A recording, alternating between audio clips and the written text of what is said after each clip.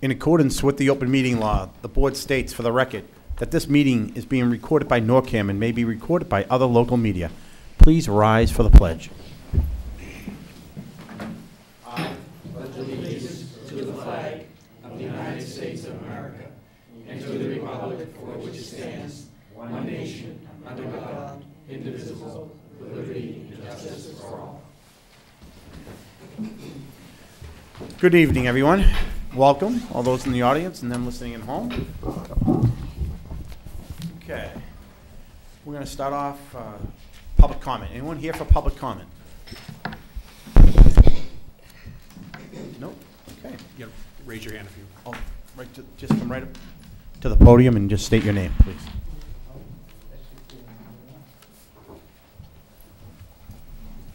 Good evening. My name is David O'Neill, 9 Heritage Way, North Reading. I just wanted to address the ongoing situation with the snow plowing and the snow shoveling of the sidewalks. I think that, first of all, let me make it clear, I do believe they should be taken care of. They should be cleared. However, I think that by putting the onus on the business owners, I think you're losing sight of who makes up Main Street. We don't have big corporations with facility departments that we can send a couple of guys out to take care of it. These are all small businesses. And you talk to the people up and down Main Street, they're very upset about it. I think you need to look at who you're affecting. You try to get someone to come in, unless they can plow and do the shoveling, they're not going to do it. So somebody that takes care of it, plowing it themselves, has to now try to find somebody else to do the shoveling. And you can't physically, manually do it because the plows come right back and push more ice on it. So it means having people come back 3, 4, 5 times during the storm. Now, the town has at least one Bobcat that I see driving around. I know we have a very well-run public works department. I'm sure we can find one guy somewhere that can give an hour to go up and down Main Street and plow it. So that's all I need to say. I think that you're really losing sight. These are small business people. These are not big corporations with endless supplies of staff to do this. Thank you. Mr. Chairman, I want to remind Mr. O'Neill that it's going to be on the agenda for about 7:30. So if you want to hang around and listen, David, it's got to come up again around 7:30. Any other comments? Please.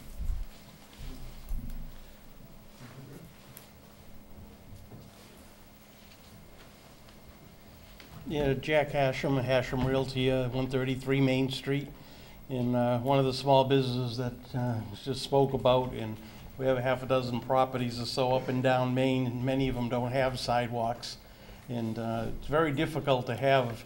I mean, we have like about a 50-foot wide state highway that the plows take all the snow and ice and slush and put them on the sidewalk, and then tell the private people to get rid of it. And it really adds a big burden to the snow plowing, because we're dealing with the average local people with a pickup and a plow. We don't have track machines or sidewalk plows or snow blowers and all that different type of stuff. So, plus, to be honest with you, in the wintertime, it's really, I don't believe, a good idea to promote walking at Main Street with the lack of many sidewalks in many of the properties. I know in our properties ourselves, some of them have a sidewalk like the Heritage Building. Then you go to the property next door, it doesn't. Further up at 203 Main Street, I have the North Reading Medical Building. The next site has a couple 100 feet of bark mulch and shrubs about this high. So you promote them to walk in front of mine if it's plowed, and all of a sudden you run into a snowbank. They got to go out in the street with snowbanks and narrow roads and sleet and ice and so on. It's really not set up until the road is finished with proper sidewalks that can be plowed. In one person, not just doing them piecemeal, everybody at a different schedule, plowing from one person to another, and there's no way to put it. Many of the properties are only 10, 15,000 square foot lots, so you're into a situation where you may need loaders and other things that we don't typically plow with. So it puts a big burden on the business along Main Street. And a few of the areas that I've done well, like in front of Stop and Shop, it's great, but people usually don't just walk back and forth in front of Stop and Shop. They have to go from there to one of the other properties. And the other properties, a lot of them don't have sidewalks. All in front of like Bill Murphy's properties, just dirt, it's never plowed. The other sidewalks like we have further up are just small ones. The town put a small one in front of 203 Main. And like I said, the next one's bark mulch and shrubs, so you can't walk it, you can't plow. So, and if you drive up and down Main Street, that's true almost everywhere up in this, the north side.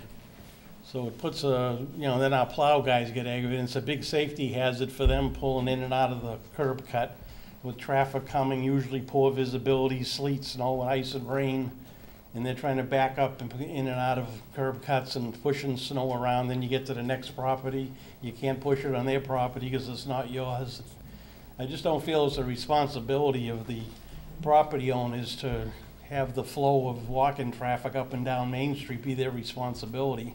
The property doesn't even belong to us, so the property owner with going out and plowing the properties and putting 50 feet wide of snow and slush and say, okay, you take care of it, do something with it. And I don't think it should be the responsibility, liabilities, and a lot of other things that go along with it.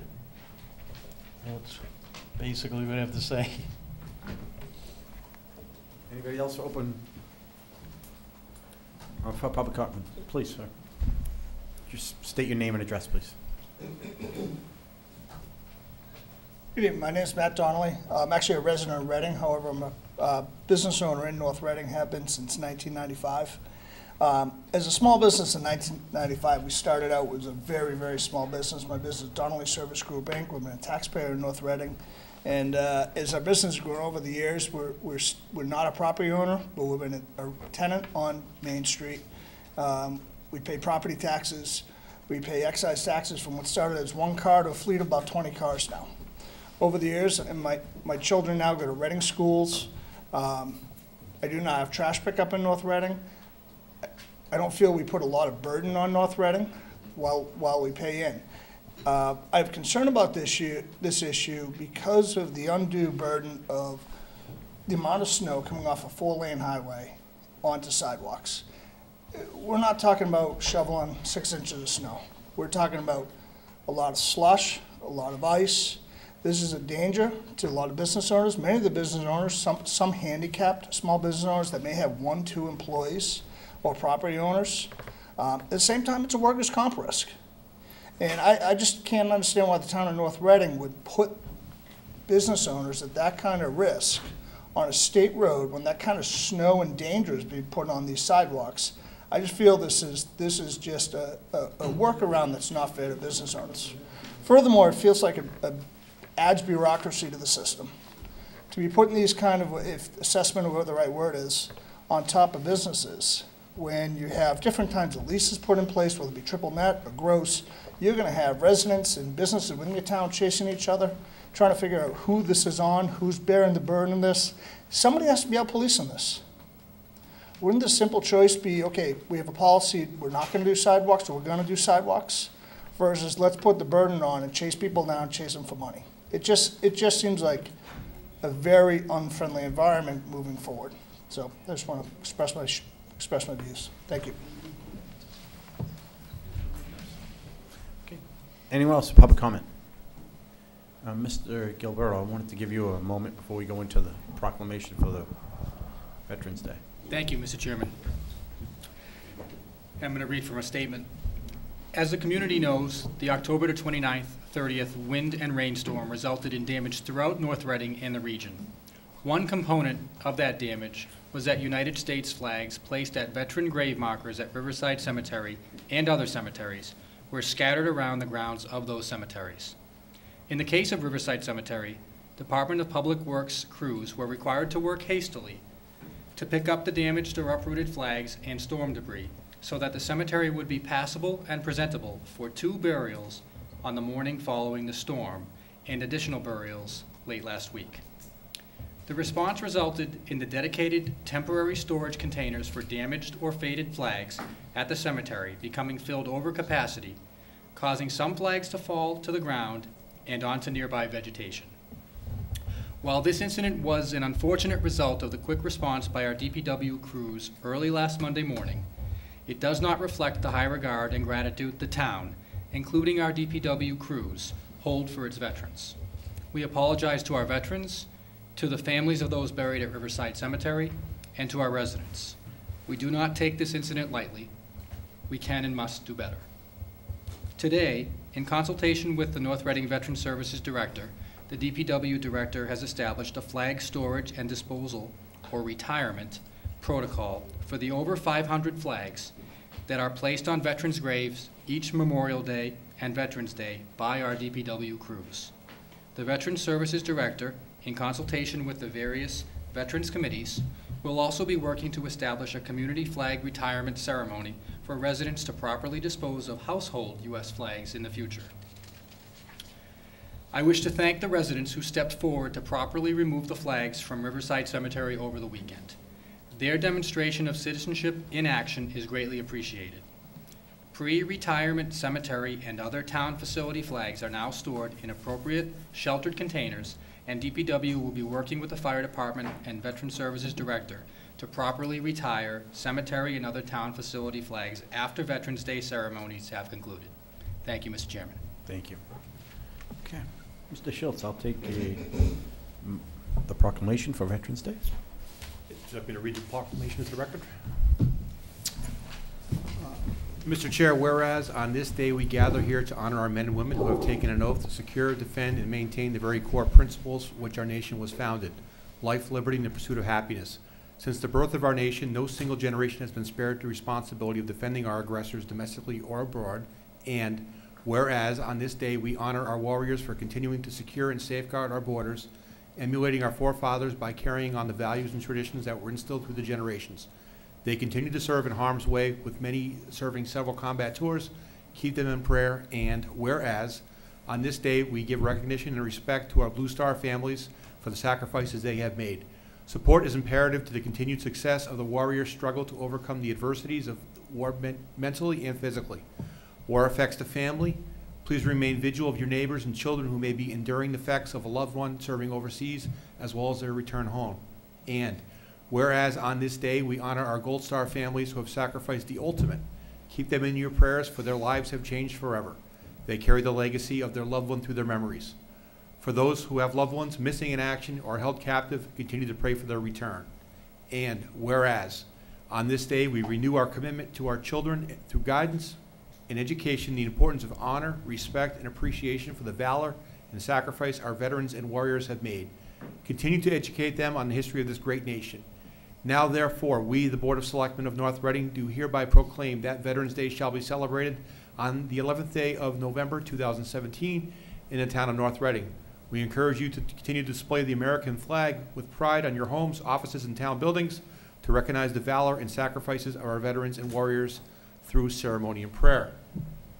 Mr. Chairman, I move to sign the Veterans Day proclamation. Motion, do I have a second? Second. Mr. O'Leary, second. Any discussion? I'll just making sure that the ceremony is on the 11th. Is it going to be outdoor, or are we going to be doing it indoors this year? Well, the forecasted, impending forecast for Saturday has gone from 50 to 43 to now 37 degrees, expecting winds of that nature.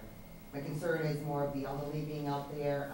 I don't want to have to deter them from not being able to come to the ceremony, so have already contacted the Batchelder School to secure it for that day. I know it's hard because I'm militia who's here today, the volleying and that, but unfortunately, my feel is we need to do it we're going to have to do it inside, just for the safety and the health of the others that are coming. Okay. As soon as the details are put out, we'll... Saturday, yeah, excuse me, I'm sorry. It will be up on, I'll have Chief Murphy put it up on his website as well. It'll go in the transcript, and I will get it sent out through my events listings as well as through the schools to let the parents and the kids know. Thank you. All right. All those in favor? Aye. Unanimous. Mr. Chairman, you'll sign the proclamation. Thank you. And the next agenda item is to vote to rename the Veterans Affairs Committee. Mr. Chairman, I move to disband the Veterans Affairs Committee and establish a Veterans Events Committee with the following charge. The Veterans Event Committee will coordinate, establish, and execute events and activities for veterans, warriors, their families, and the community at large. The events and activities will also serve as venues to outreach to our local veterans and their families, providing them with information on local, state, and federal services available for those who have served and sacrificed protecting our borders. The committee shall consist of 5 voting members, 1 position for a 1-year term, 2 positions for a 2-year term, 2 positions with a 3-year term, and up to 5 associate members with 3-year terms. And further, non-residents with demonstrated ties to North Reading will be permitted to join the committee.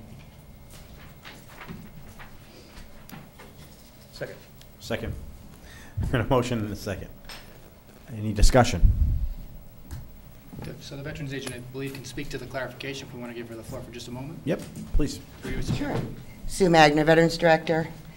My concern, one of the concerns that came up was I have a veteran who is the commander of the VFW post here in North Reading. He was living here at one point and then moved to Tewksbury. He wants to stay on the committee, and with the way the guidelines are under Chapter 115, they look at it as it was too close to the perimeters, which would not allow non-residents to be here. And the committees that they're talking about is a committee that would actually be there to assist me in my regular duties. It's been, from the beginning, this committee was set up to basically work with the events, the outreach, and those kind of things for the veterans of the town and their families. It has nothing to do with the actual job itself within the office. So, and with it being labeled as Veterans Affairs Committee, it was too close to the federal name of Veterans Affairs.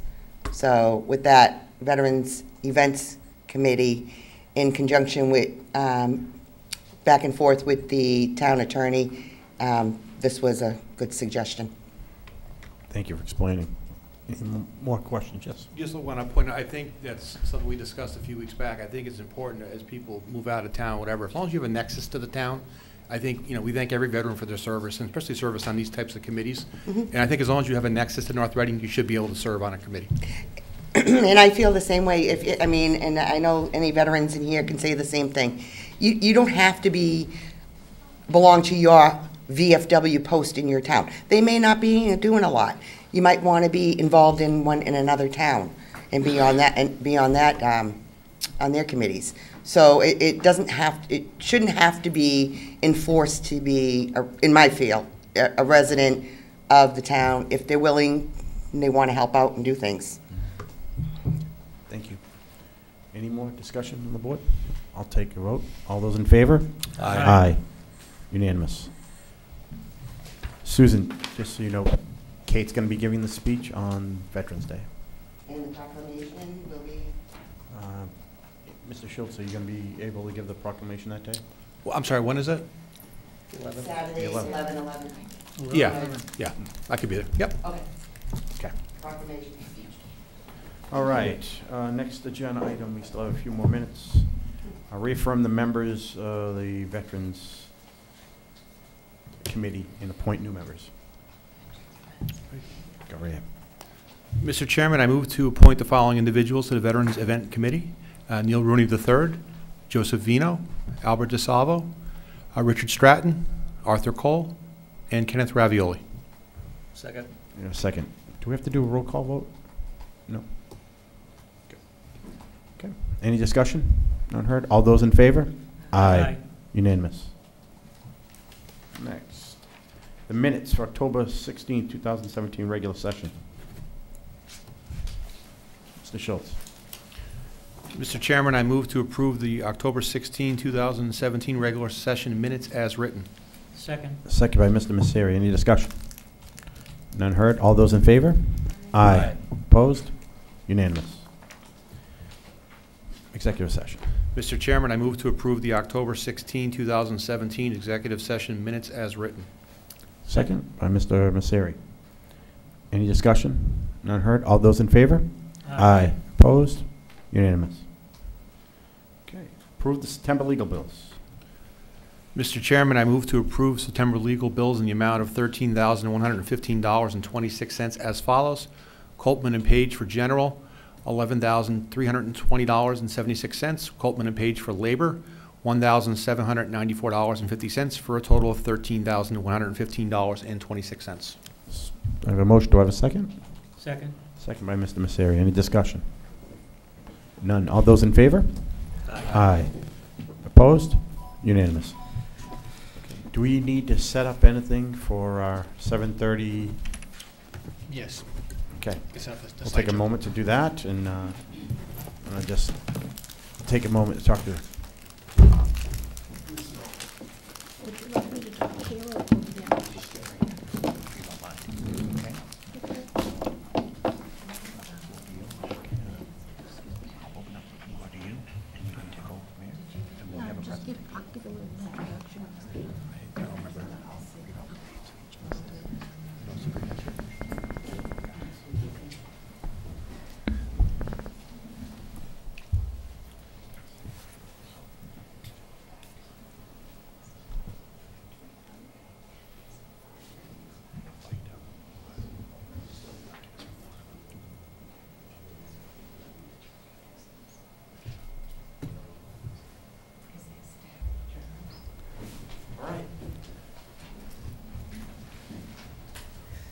Okay, so this evening, we're going to take a few moments to recognize our Minute Militia here in town.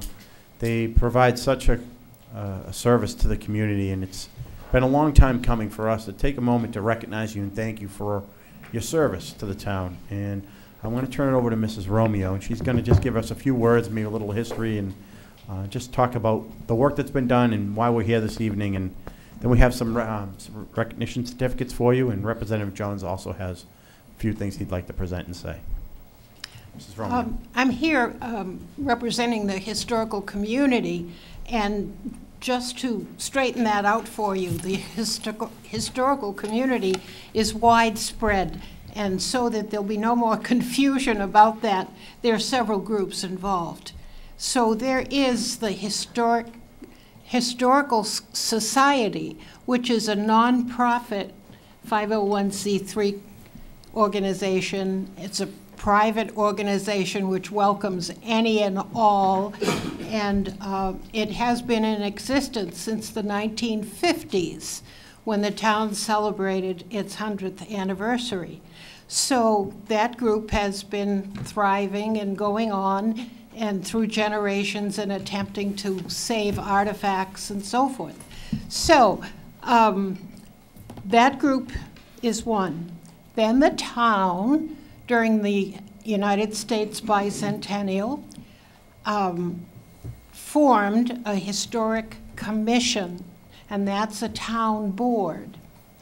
It also formed a historic district commission, and that is to look over buildings that are in the center of town. It can be in other sections of town, and so that if a building needs to be renovated and it will seriously change the appearance of that building to the detriment of the area, then the person doing the renovation should come before that board and discuss what the changes are, and everyone comes to a good end and so forth. So those are three of the groups. So during the bicentennial for the country, the Historic Society was really concerned about continuing their work and trying to keep the Daniel Putnam House upright.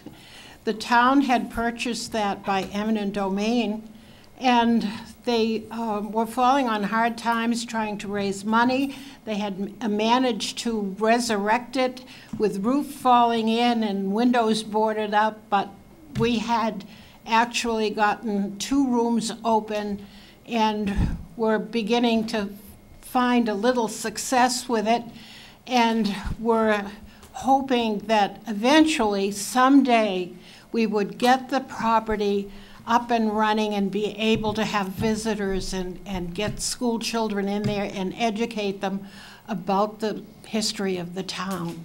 So we said we can't do it alone. We just can't get through this without more help.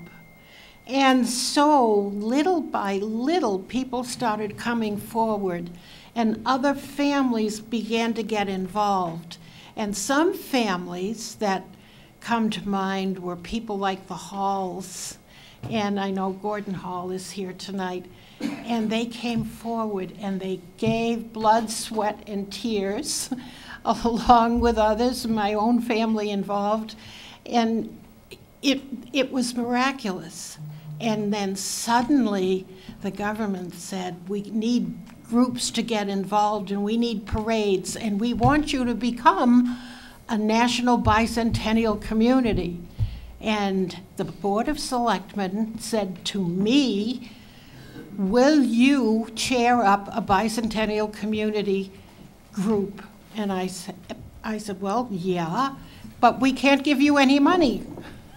And I said, well, I don't know about that. So we went ahead and we formed a committee and we worked for 3 years and we wound up with a surplus of $85,000 at the end, and we became a national bicentennial community, and we ran all kinds of things. And this group of men in the process said, heck, we are going to resurrect the original militia that was in North Reading.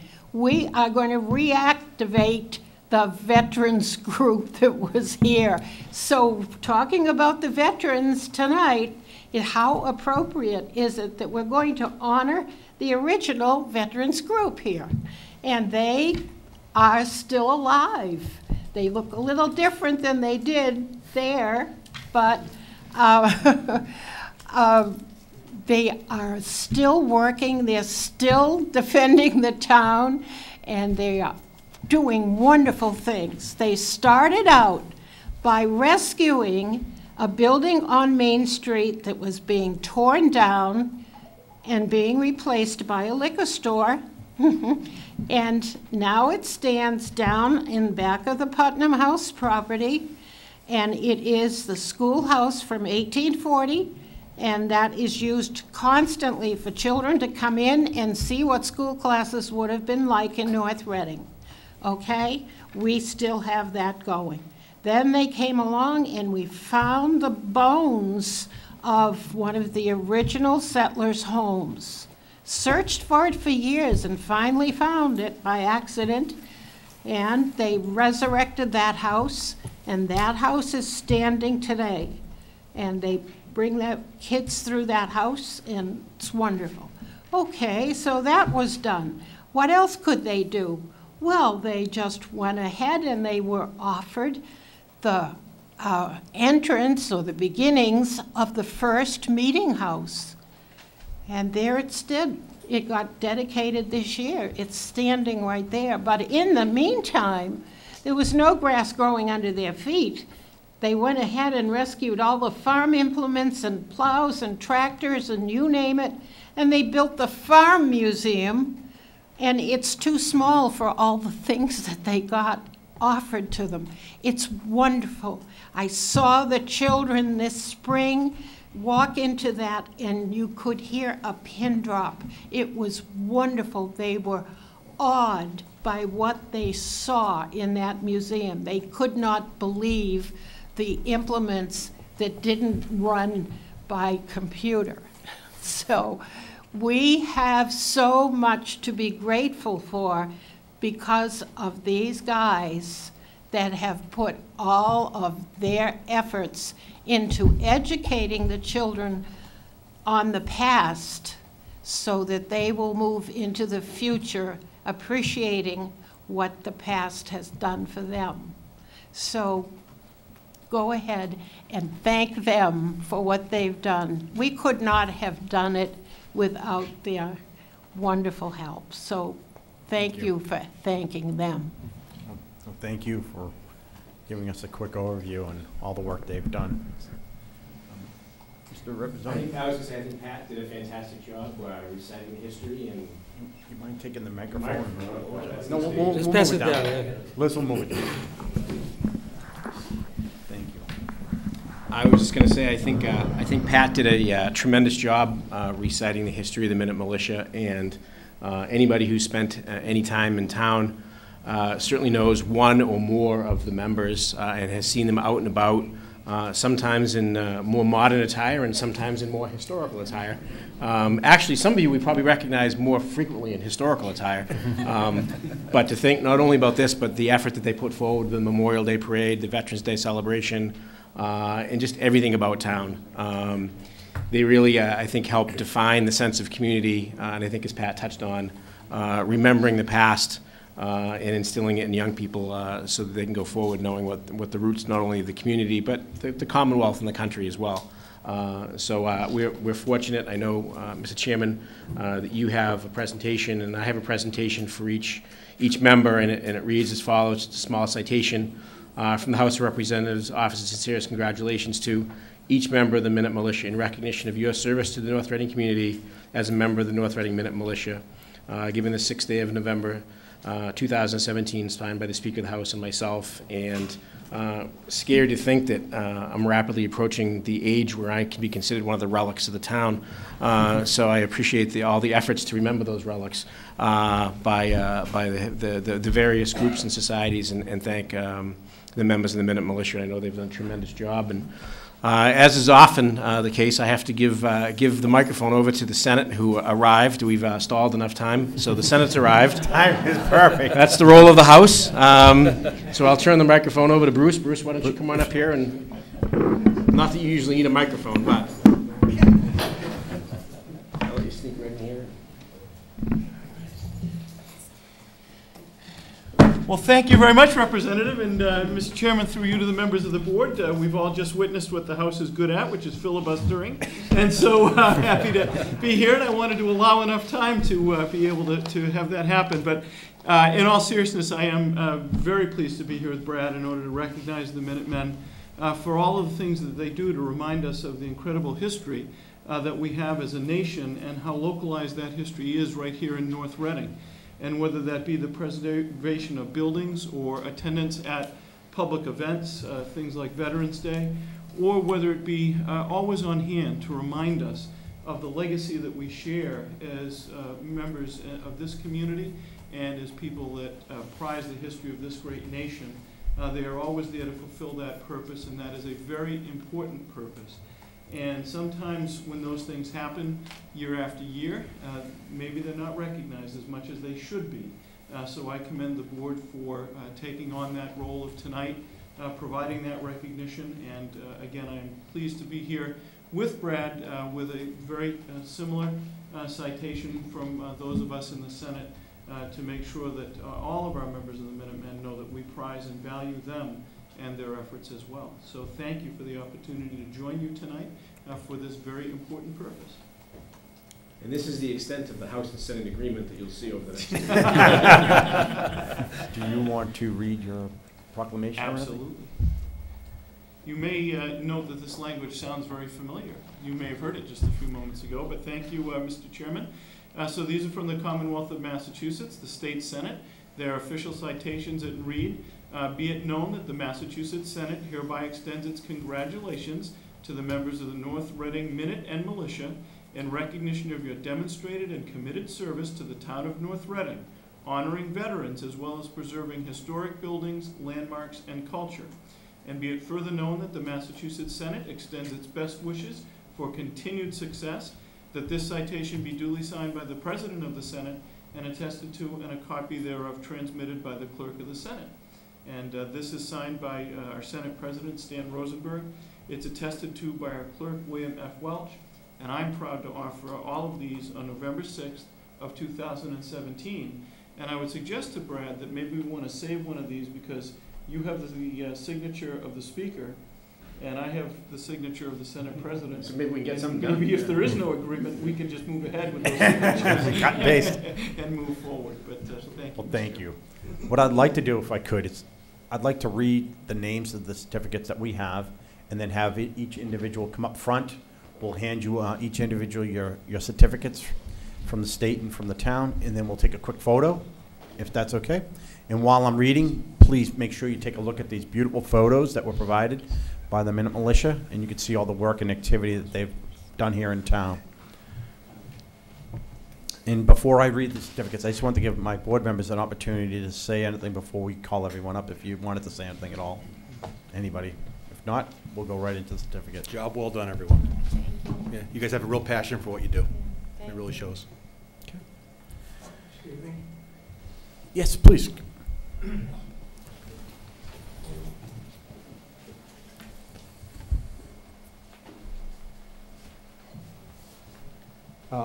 Good evening, everyone. My name is Richard Stratton. I'm the captain of the North Reading Minutemen. Actually, I'm representing the current captain. I was captain for the last 2 years. I'm representing Bill McDonald, who's the current captain, elected this year. And I just wanted to take the opportunity to have the members of the Minuteman Militia stand up one by one and be recognized before we go into the presentation. I'd like to, as Pat Romeo alluded, we began this Minuteman Militia group. It was formed in 1974, prior to the bicentennial. And it was formed by, some of the original members are here tonight. So I want to recognize them as well as the other members of our group. I'd like to have Gordon Hall stand up. He was our original captain in 1974 and 75. I'd like to have Roy Walters stand up. He's one of our original members. I'd like to have Jeff and Patty Bemis stand up. You're one of our original members. Patty was a member of our original dames, we called them. They would accompany us to all the parades that we participated in during that time and over the number of years. And I'd also like to recognize John Richard. He's a past captain. And let me see, Tom Parker, currently an active member. Let me see, anybody else here that I missed? Okay, and myself.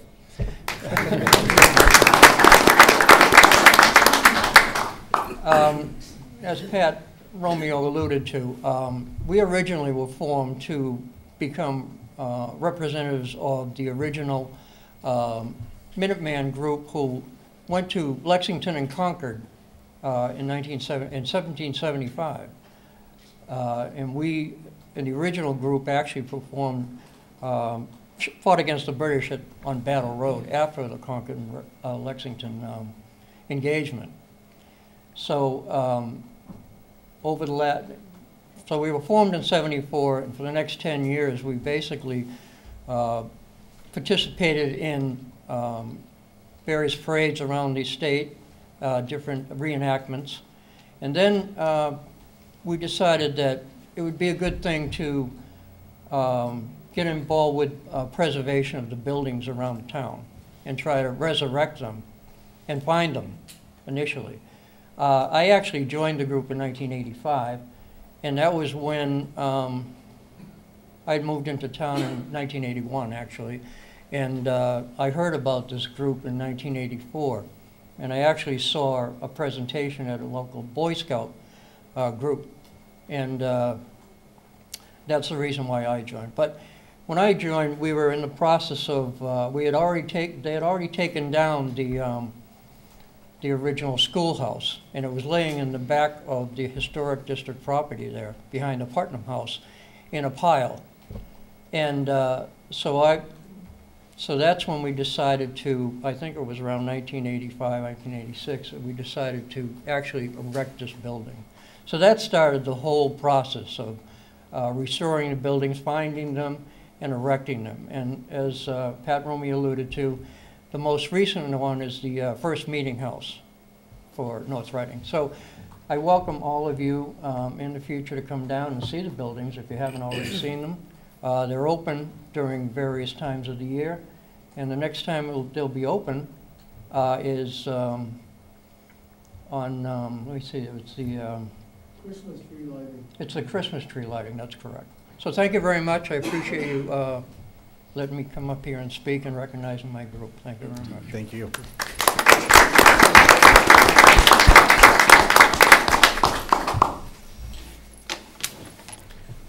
Mr. Hall, please. from Advanced Photo did this for us today, and we could, I don't know if you would like to have it or not, but we could give it to you if you wish, if you would have a place for it. I'm sure that there'd be a great location here in Town Hall for it. Okay, okay. Definitely. Thank you. Thanks, Al.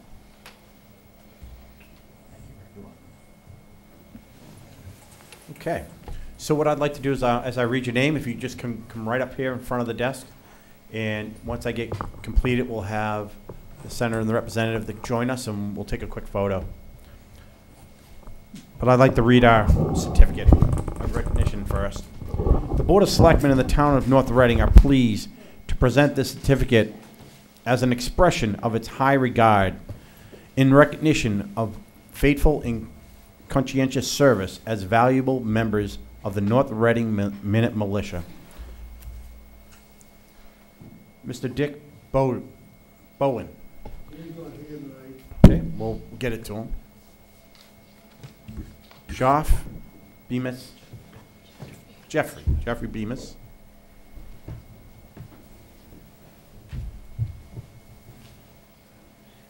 Thank you. Over in front, Jeff. Tim Brooks.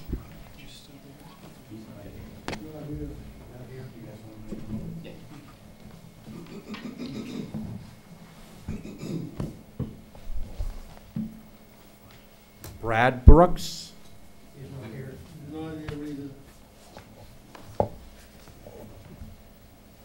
Michaela Griffin.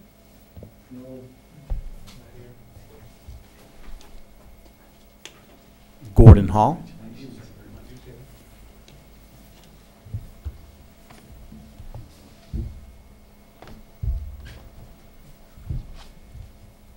Nick O'Brien. He's in the hospital. They don't put our original members though.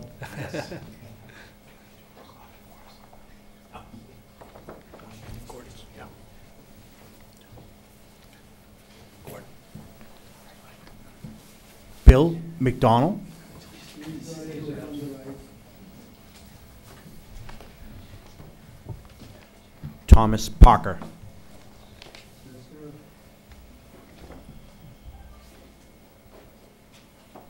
Thank you. Thank you.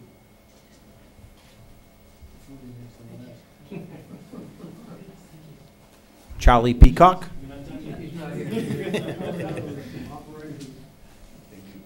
Congratulations, Tom. Very same thing. George Perry. He's unable to come tonight too. John Richards. Rashad, yep.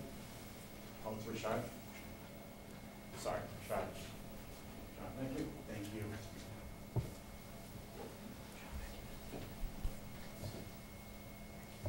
Roy Walters. Roy's the quiet one in the front row. Now you're allowed to say 42 years and still going strong? There you go. There you go. Absolutely. Say whatever you want. 42 years. It's family TV though, Royce. Richard Stratton.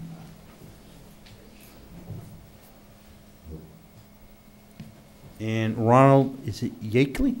Yakel? So he's not here. If the board members wouldn't mind coming up and stand. How do you want us to congregate? Get a little closer together here. Mr. Stratton. Roy.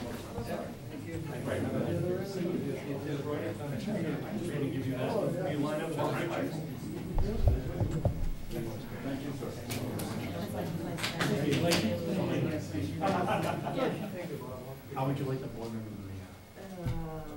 I'm gonna have the board members behind them then, because they are, you guys are all actually taller.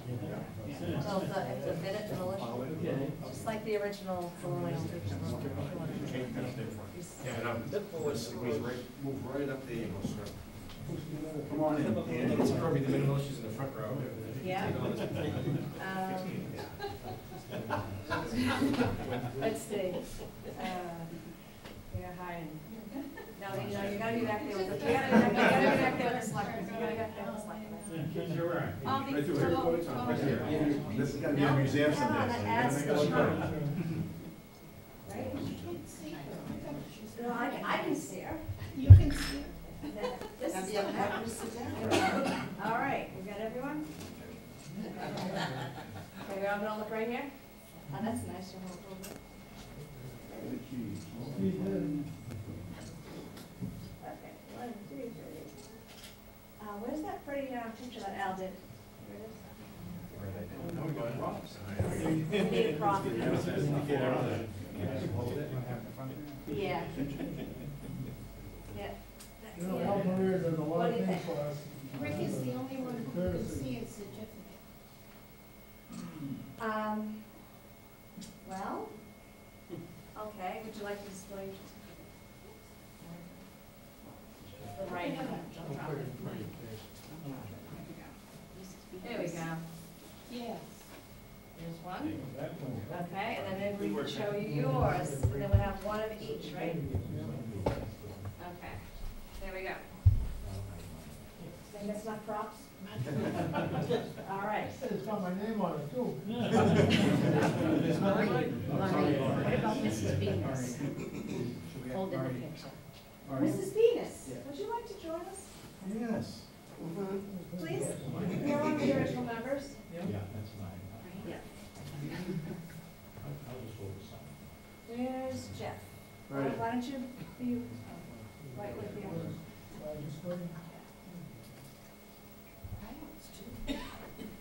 Would you like to be in the picture? Okay. You got us excited. I was Kate, I recommend you stand on your toes. Okay, we all ready? 1, 2, 3, smile. Mr. Sarah can sit on his toes too. Okay. 1, 2, 3. There we go. Awesome. Is he on page 1 or not? This is 5 column full column. This is centerfold. Even better. Okay, all right. Thank you. Okay, I think Thank you, that'll do it. everybody. Thanks for coming.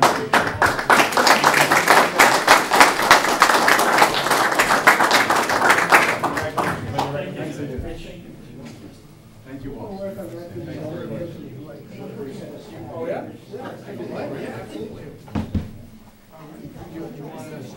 Congratulations, guys.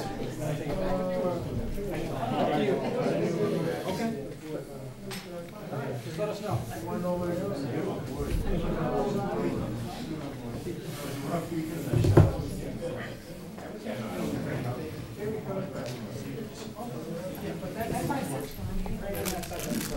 Oops. Okay. Congratulations. We're getting out of here. Thank you very much. You're welcome.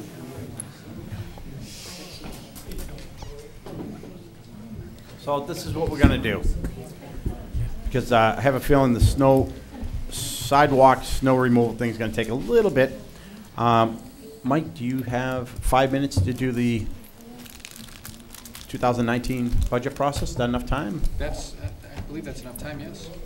So the board members should have in their packet a copy of a draft, of a working schedule for budget submissions. And please bear with me while I thumb to the appropriate page here. Andrew, folks know there's plenty of seats up front that are sitting out in the hallway if they want to come in. Thank you.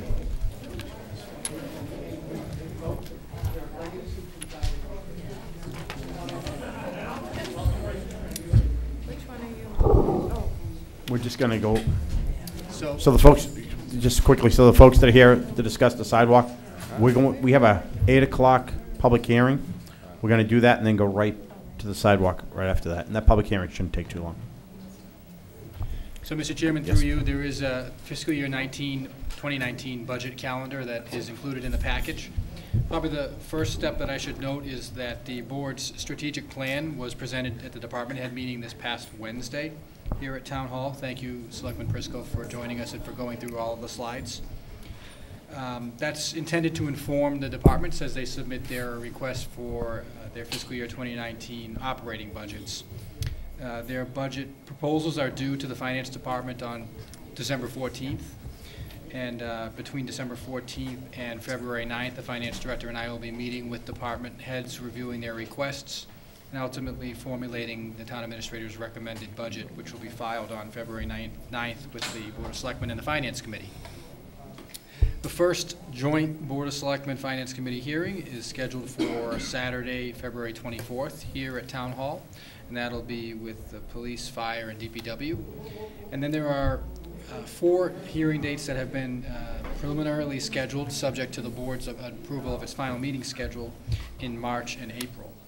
And probably the most significant thing to note is that during the budget process this year, we've asked departments to submit items that might not necessarily fall within the category of level services requests. In the past, we've asked departments to make only level services requests, and in rare instances, there's been something that's stipulated something outside of that. We're asking departments to take a more broad look, not only at their needs this year, next year, but also to look a few years out as well in terms of our long-term needs. It's a bit of a strange change in strategy for soliciting proposals. It does not necessarily change the landscape of where we stand right now financially in terms of affordability, but it should prompt, I think, a healthy discussion amongst all of us, including the board, as we look at the various things that might be on the radar now or potentially in future years.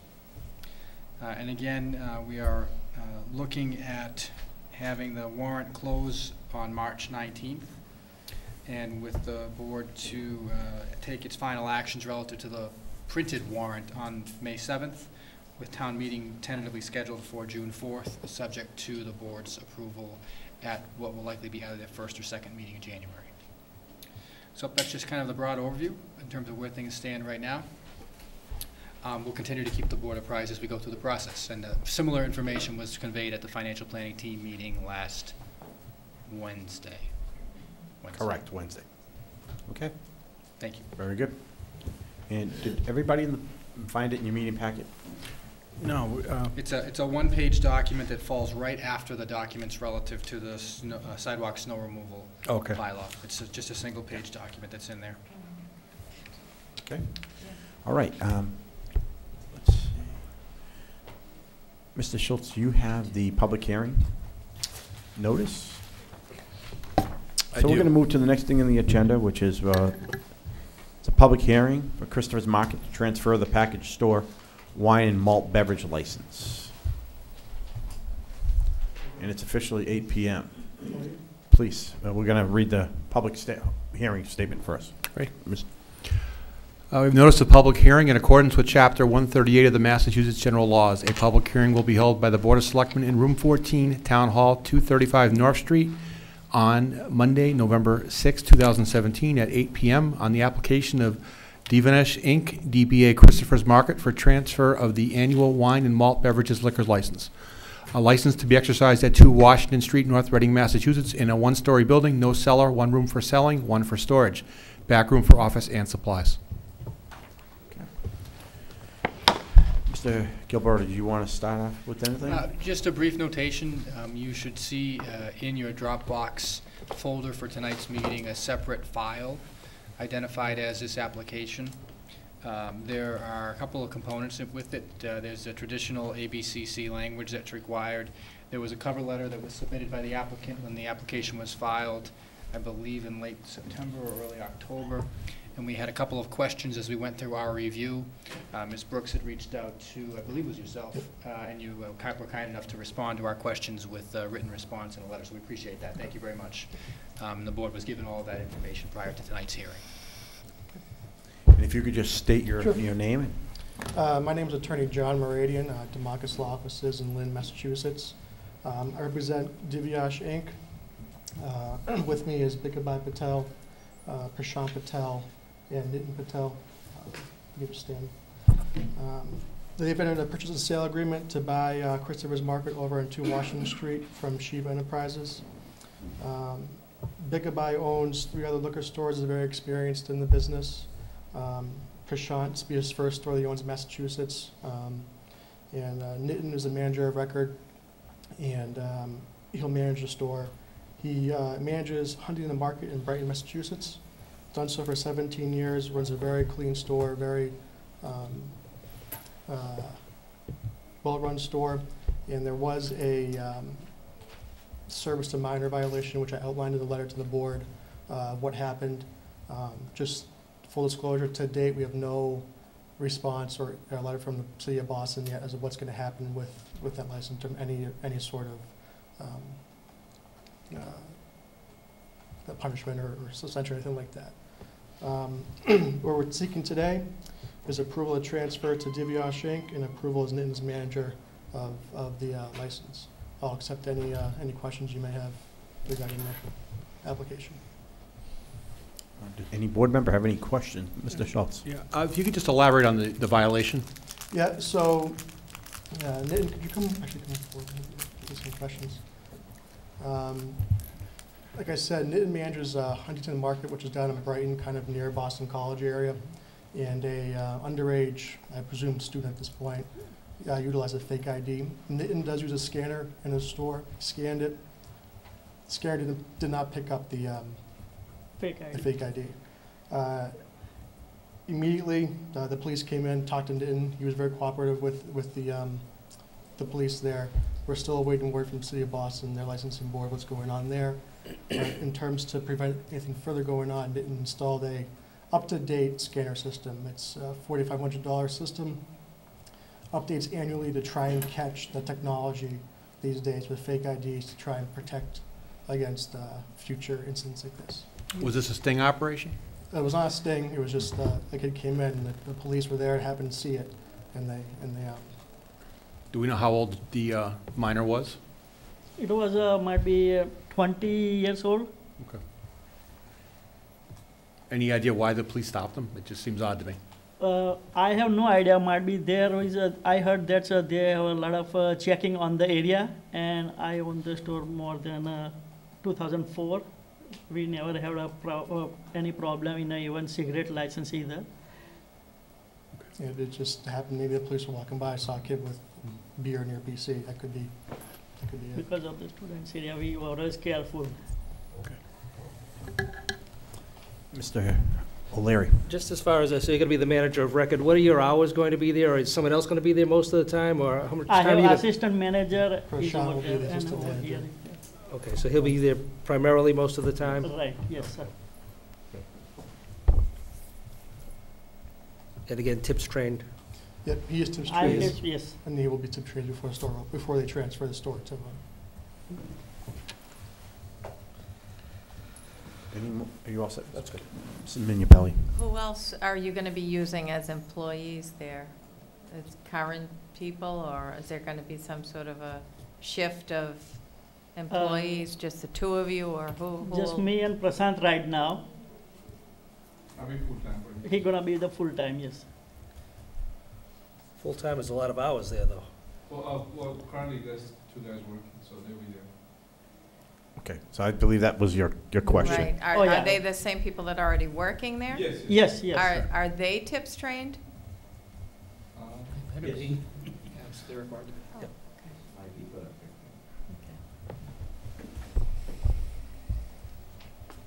Okay. Any more questions? Just one follow-up. Yes. I know how Christopher's looks right now. What are you planning to do differently with the store? Anything, or? Might be we change a little bit coolers or everything, and The same product mostly? same product, yes. Okay.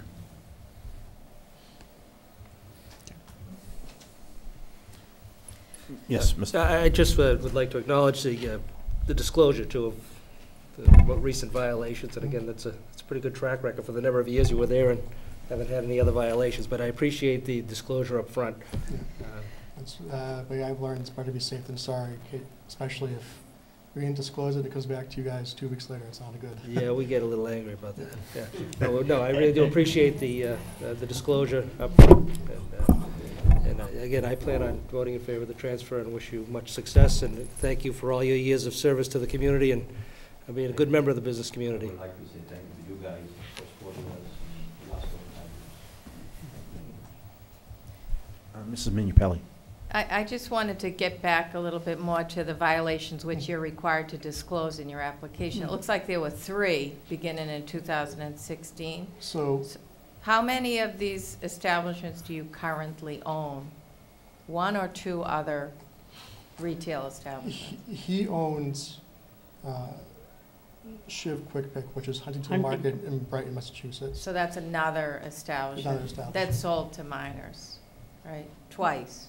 No, Right. Once. just once, And- this is the And first. then there's an establishment in Revere.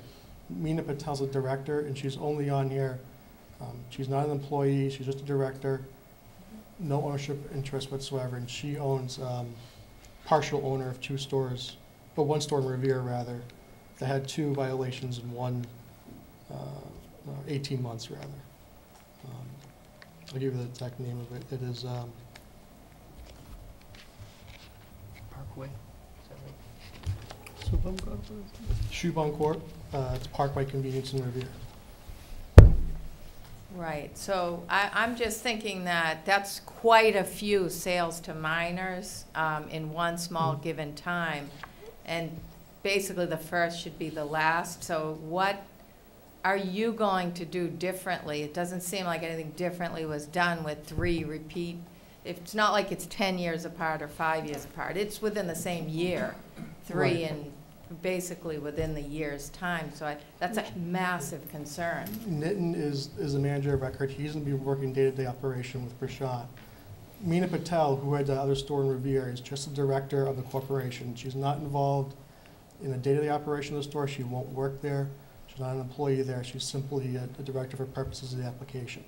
I think my question is more specifically, what are you going to do Oh. not to do that here? There- Because that is a major concern here. What are you going to do differently than maybe this manager that you're not gonna, she's gonna have a beneficial interest in, but she's not gonna be there? What are you gonna do? Install the up-to-date scanner I mentioned earlier. It's about $4,000, $5,000. It updates annually. They're going to scan. It requires you to scan an ID when you, it's a point-of-sale ID scanner. So you scan a bottle of wine, it requires you to scan an ID in order to run the transaction through. So that's their main way of preventing this from happening again. And when is that going to be installed? Before they It'll be installed when they purchase, or- close on the store. Okay. His violation happened early October, the next day he had it installed. So I just installed very next day. I said, I took his demo even. I said, I'm not gonna be wait 2 more days or 4 more days. I need your demo right now. I write the check. Here you go. Give me your demo. Okay, because that's good, I think. Because we are very strict about this thing. We don't like to sell anything to underage, anybody. So, if I could, I mean, these violations, were they Massachusetts IDs or out-of-state IDs? It was out of state ID. So that's the biggest problem with college students, because they can go online and buy them. Yes.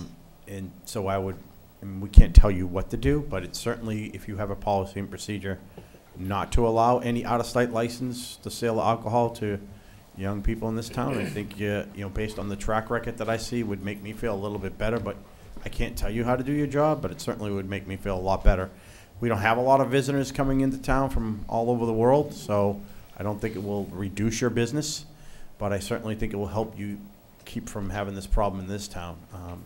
We have a lot of college students in this town. Right. So Yeah, we understand that. Yes, sir. I'm just making it as a recommendation. Yes. I think that may. Training and also Yeah. that there's a lot of kids after school that actually congregate in that Right, area. yes. They come and visit that Visit, area. yes. Yeah, right? the challenge is these IDs are so good now, and they scan. It's and this ID Even- checker. Excuse me, sorry about that. This ID checker check 14 different way, so nobody can fool around, and they update every month. Every single month they update. Excuse me, does forensic check. So in 3 seconds, this checks, comes back to us and says, okay, this is good. If there's one slight issue, they will check that. It's great. Yeah, Mr. Shelby. just 2 questions on the technology. I think that's great. Yes. Do you have a plan in place every so many months to update the technology? Because, the criminals always make the IDs faster. Part of the service updates monthly, I believe, or even They charge bi-monthly. $60 a month, Yep. and they update every single month. And if you catch somebody if the license comes back bad, and you don't know why it's bad, what do you do at that point? We just take it out and we say, I'm sorry, we cannot sell you. Do you This give them is the license back? No. Okay. That's it, done. Okay. Any other questions? I'll take a motion.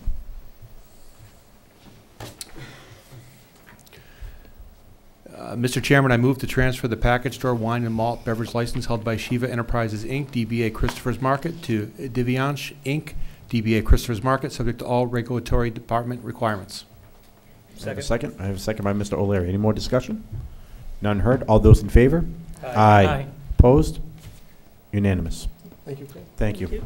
Best of luck to you, and to you. Welcome Retiring? No. No?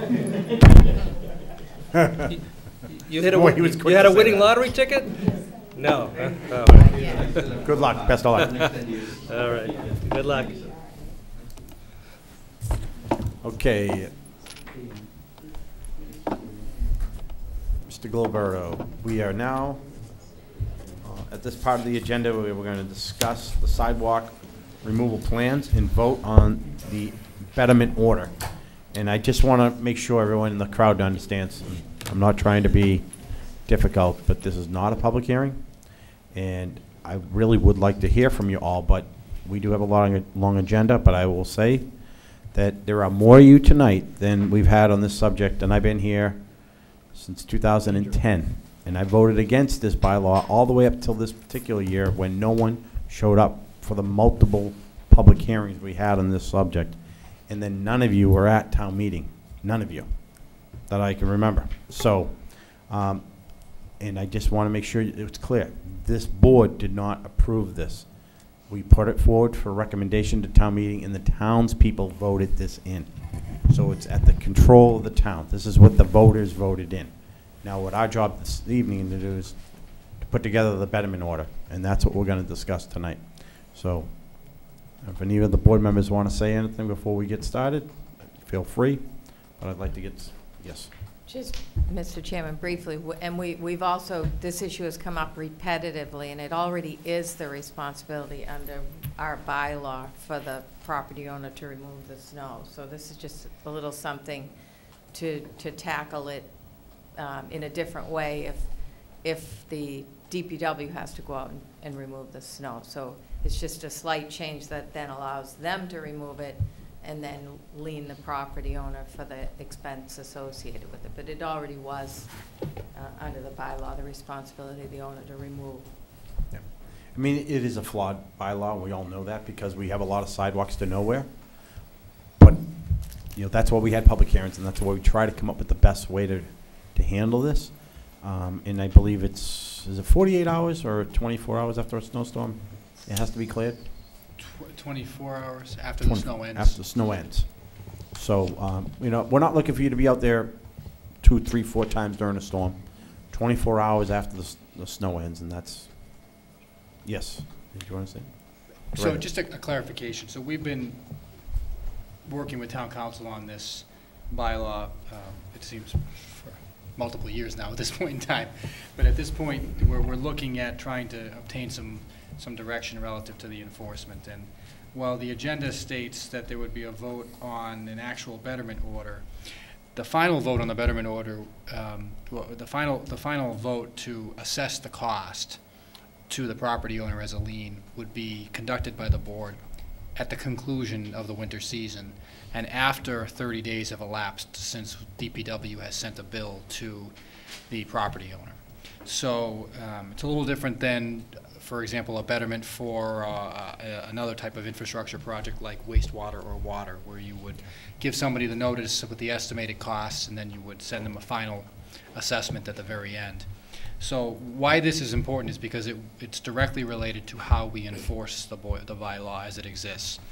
And we wouldn't want to go out and remove the snow, incur the cost of removing the snow, which will be in addition to what we already incur for costs for snow removal in town as it is, and then have the board indicate in May, June, or whenever that we don't want to assess that cost, because then we'll have expended funds we'll have unknowingly expended funds that we were not going to recover. So the purpose for tonight's discussion, as I indicated at the last meeting 3 weeks ago, is to seek that initial authorization from from the board relative to the enforcement. We've had a lot of conversation with the DPW director, with the police chief, and ultimately the goal in enforcing in this fashion is to get the snow cleared from the sidewalks. And you know, I heard the comments earlier, and we certainly, I understand the concern, certainly. We're in the difficult situation of having a bylaw that dates back some 13 or more years and trying to enforce it. I guess the one thing that I would note is for the property owner who removes the snow from the sidewalk from one end of their property to the other, this wouldn't have an impact on that person. We wouldn't have to remove the snow from that property. So there is a sort of relief, so to speak, from it. It's not as if we're going to come out and we're going to remove the snow regardless. It would only be implemented in a situation when the snow was not removed from the sidewalk. So that was a little more than I wanted to say, but that's pretty much, I think, all of it. Mrs. Minipelli. So that, I had 2 questions about that, actually, if I could ask Go right T. Because I think Mr. O'Neill's point was well made, so that, do we address these at the end one by one, so that perhaps a property owner who had an issue, for example, like he has maybe with the snow being plowed and high, you know, huge snow banks back onto the sidewalk that he's already cleared off, or up and down 28, sleet and slush and ice getting plowed back onto the sidewalk. Would he be able to address the board at the time that we take the vote on an assessment, or are we just doing them all at once? Like, for example, the grid that we... So the grid is actually an attachment to the vote that we're asking the board to authorize, and would be utilized as a tool when the order is recorded. But the intention is to record, or to proceed with mailing the assessment at the end of the winter season. So looking at the administrative overhead that would be required to assess and bill on a per storm basis, the practical aspect of it is we've seen over the past few years that these storms come back to back to back, and often it's difficult to untangle one storm from the other. So, you know, it could be that we get back-to-back snowstorms and we just never have an opportunity to get out there at the end of the first one, and we don't get there till the second one. Does that answer your question, or no? Well, not exactly, because I think I'm looking for, and I think when we've been talking about this over and over and over again, we're talking about a few properties that simply don't clean the sidewalk. We're not talking, to my understanding, we weren't talking about the majority of businesses along 28. So I thought it was just a select few that really caused a safety concern, that people had to veer out into the road to navigate. Pedestrians had to veer out into the road. But I think what I'm looking for is, let's say someone had a legitimate explanation or a legitimate reason. Is there going to be a chance for them to come and talk to us prior to the assessment being issued? Or are you just looking for the blanket authority to just say, once it's done, it gets assessed, and there's no middle? So my concern with that would be, first, obviously, the timeliness of needing to respond quickly to remove the snow because of the safety issue that's created. But the secondary issue, I didn't envision a scenario where, well, there needs to be another vote of the board. So anybody can show up in front of the board to try to indicate any comment, and if they're recognized by the chairman, I'm sure that they could speak. But ultimately, I didn't envision a situation where it would be, where there would be much in dispute. We'd have somebody out there, whether it's a police officer or a foreman or the DPW director himself, documenting it. And there are, make no mistake, there are properties where the sidewalk doesn't get touched. But the more common thing that happens is the snow gets piled at the end of the property, just like many of us shovel our driveways, and it creates an obstruction. And that's probably the biggest obstacle that DPW will face in plowing the snows. But I didn't envision a scenario, and I'm not sure, and I'm looking kind of to the DPW director back there. I don't recall there being a relief mechanism, so to speak, coming from town council either on it. Correct. I don't recall any discussion from town council. You good? Yes. Mr. Schultz and then Mr. O'Leary. Mr. Gilberto, what is our current plan for the residential areas and also the areas of sidewalk that maybe abut conservation land that don't? What are we doing right now with that? So our protocol is the DPW director can certainly correct me if I misspeak, but after we have finished plowing all of the town's roads, including the unaccepted roads, many of which we plow as well. We'll go back and we'll conduct basically pushing back of intersections and otherwise cleaning up the snow removal. And then after that's been completed, oftentimes it's been 24 to 36 straight hours of plowing, and a rest period is called for in order for operators to safely use the equipment. They then go back and they'll do snow and sidewalk removal in and around the schools. Now, depending upon the school schedule, we may have no choice, that they have to work straight through and utilize sidewalk snow removal equipment to take care of the walking paths. The school issue is a combination of things. In the town center, there's multiple municipally owned properties where we would be responsible anyway for the removal, so we're addressing multiple issues by removing the snow from the sidewalk in those areas. And then there are identified walking paths in and around the outlying elementary schools where we also do the removal. That generally happens fairly quickly. When I look at again looking at the DPW director, that's probably happening somewhere between 48 and 72 hours after the snowfall is ended.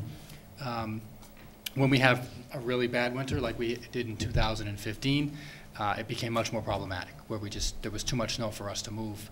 You're putting snow on top of snow, and that's why you saw the resulting cost projection, which basically called for the removal of the snow, which means we have equipment out there lifting it off the sidewalk, putting it in a dump truck, and trucking it away. And who would do like in front of the residential condominiums on 28, and even that area across from Walmart that's, I would call it conservation land? So we do that. There's a conservation parcel opposite there that we, as I understand it correctly, we drive and this is the difficulty, we drive town-owned equipment up Main Street. It plows a sidewalk where we own the land and where we're responsible for it. In the past, there were 3 homes that were single-family residential homes that we may have plowed along the way getting up there. But where there's town-owned land, we try to be on top of getting that snow removed fairly quickly. North Street's another example. What about in front of like Greenbrier? I'm looking to the DPW director for the Greenbrier example. That I'm not sure offhand on. Greenbrier Park. I know there is a stretch at Greenbrier that the town does do, right near Plymouth Road, if I remember correctly. I guess my point of this is, and thank you, and I know you're just trying to implement what the voters put through. Mm-hmm. This whole bylaw has been flawed from the start, and I was against it before we put it at town meeting, and I argued against it at town meeting. And Mr. Prisco was correct. There really wasn't anyone in the business community that had showed up on this issue for quite some time, and certainly predates my time on the board as well. The intent of the bylaw is to have a clean sidewalk from Andover to Reading, and we all agree that's a good idea. But the problem you have with this, the way it's written is you have areas that are commercial, areas that are residential, areas that are neither, and areas that don't even have sidewalks. So even if every commercial business does what they're supposed to do under this bylaw, you're still not going to have a clean sidewalk from point A to point B. My opinion, the businesses pay taxes. I own a commercial property in town. I also own residential property. You know, living here, I have 2 kids in the schools, so I'm getting something out of my tax bill. Commercial property owners, they don't get trash service, they don't put kids in the school, but yet they're paying the same taxes. I think as a town, we want to be business friendly. We owe it to them. Now, again, we're here tonight because the town put this through. I would certainly impress upon the business communities to band together, try to get something on the next town meeting to override this bylaw. Because right now, this bylaw is law. There's really very little we can do about it right now. But I just think if we want to be business friendly and encourage economic development, you know, Reading plows for their businesses, Burlington plows for their businesses. Most towns do. And I think, you know, you're also looking at I think Mr. O'Neill, it might have been you or Mr. Hashem, I'm not sure, but you're looking at two lanes of slush, snow, slop that by the time you guys are getting to it, it's frozen over. And most of the people that plow these mom and pop's driveways, they don't have the equipment to do the sidewalks. So you got to hire somebody who does, and it just gets passed on to the business owner. And I just think this whole thing needs to be scrapped. That's been my opinion from day one. But right now, it's on the books. The town voted in. I think the business community should get together at the next town meeting, try to do something about this. That'd be my advice. But again, no one did show up the last couple of times, so that's why we're where we are today. Any board members? Anything else? Yes. If you, can you grab the mic, though? Do you mind?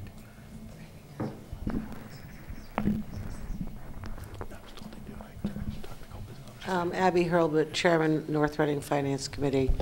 Has the Board of Selectmen have any idea of what the cost of, quote, policing the sidewalks is? And by that I mean, okay, it snows all night long, and at some point somebody's got to go out and say, well, which sidewalk got plowed, which one didn't, who do we have to put on the agenda for billing in the spring. Then there's a cost involved in that. There's further a cost in doing the end of the year recap of betterment costs for the people that did get their sidewalk plowed. Do we have any idea what the cost of doing it this way, or for that matter, any other way, is going to be? Mr. Gilbert. So presently, the enforcement via fine is conducted by the police department. And in most instances, they're able to do that using the on-duty staffing for it. So in most instances, we're able to do it with whoever is on duty without having to call somebody in for an additional cost. So we're dedicating a resource, obviously, from the police department to go out and evaluate the condition of these sidewalks.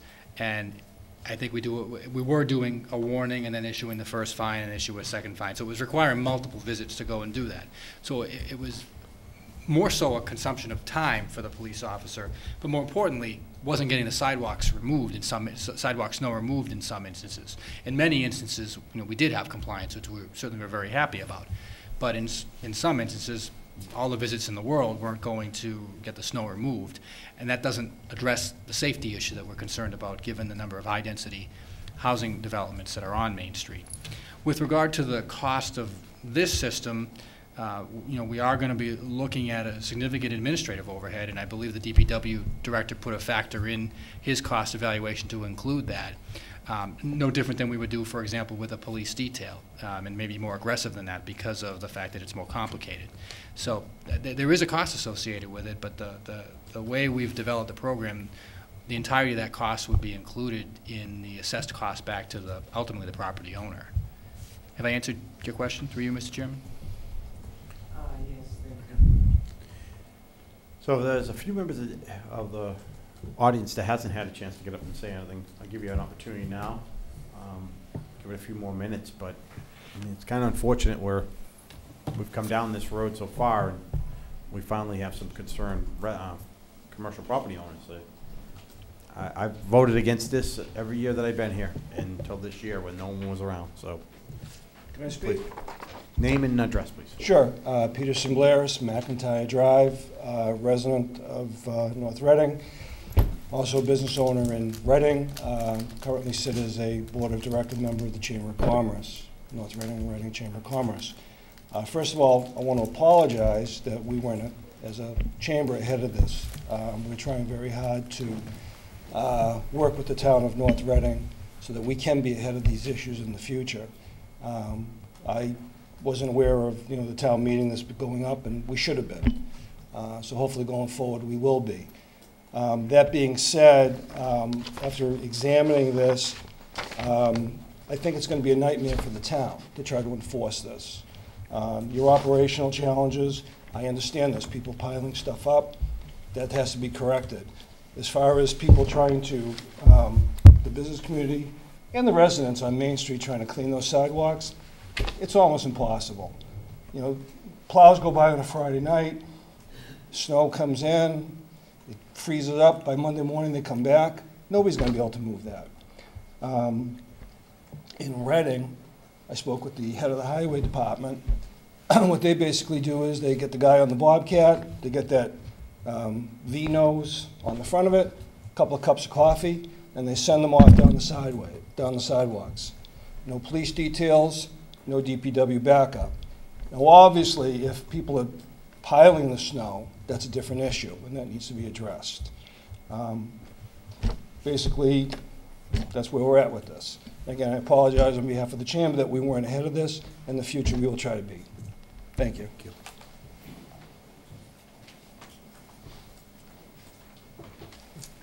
Good evening. I'm Shanna Cahalan. I'm a vice president at Reading Cooperative Bank. We're located on Park Street in North Reading. I'm also vice president of the Chamber of Commerce here in Reading and North Reading. I do know that it's been voted in by the residents here, but I think the issue that I'm most interested in is that the costs projections are excessive and they're just unmanageable for the small businesses.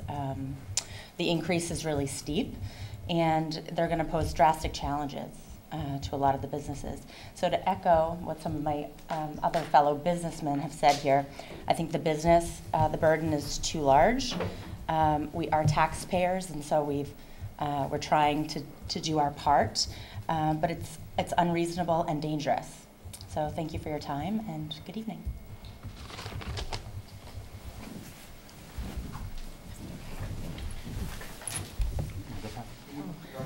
So, good evening, Eric Evans, 3 Sandra Lane, resident in town, taxpayer. Also, I run a business over on Ford Lowell Road.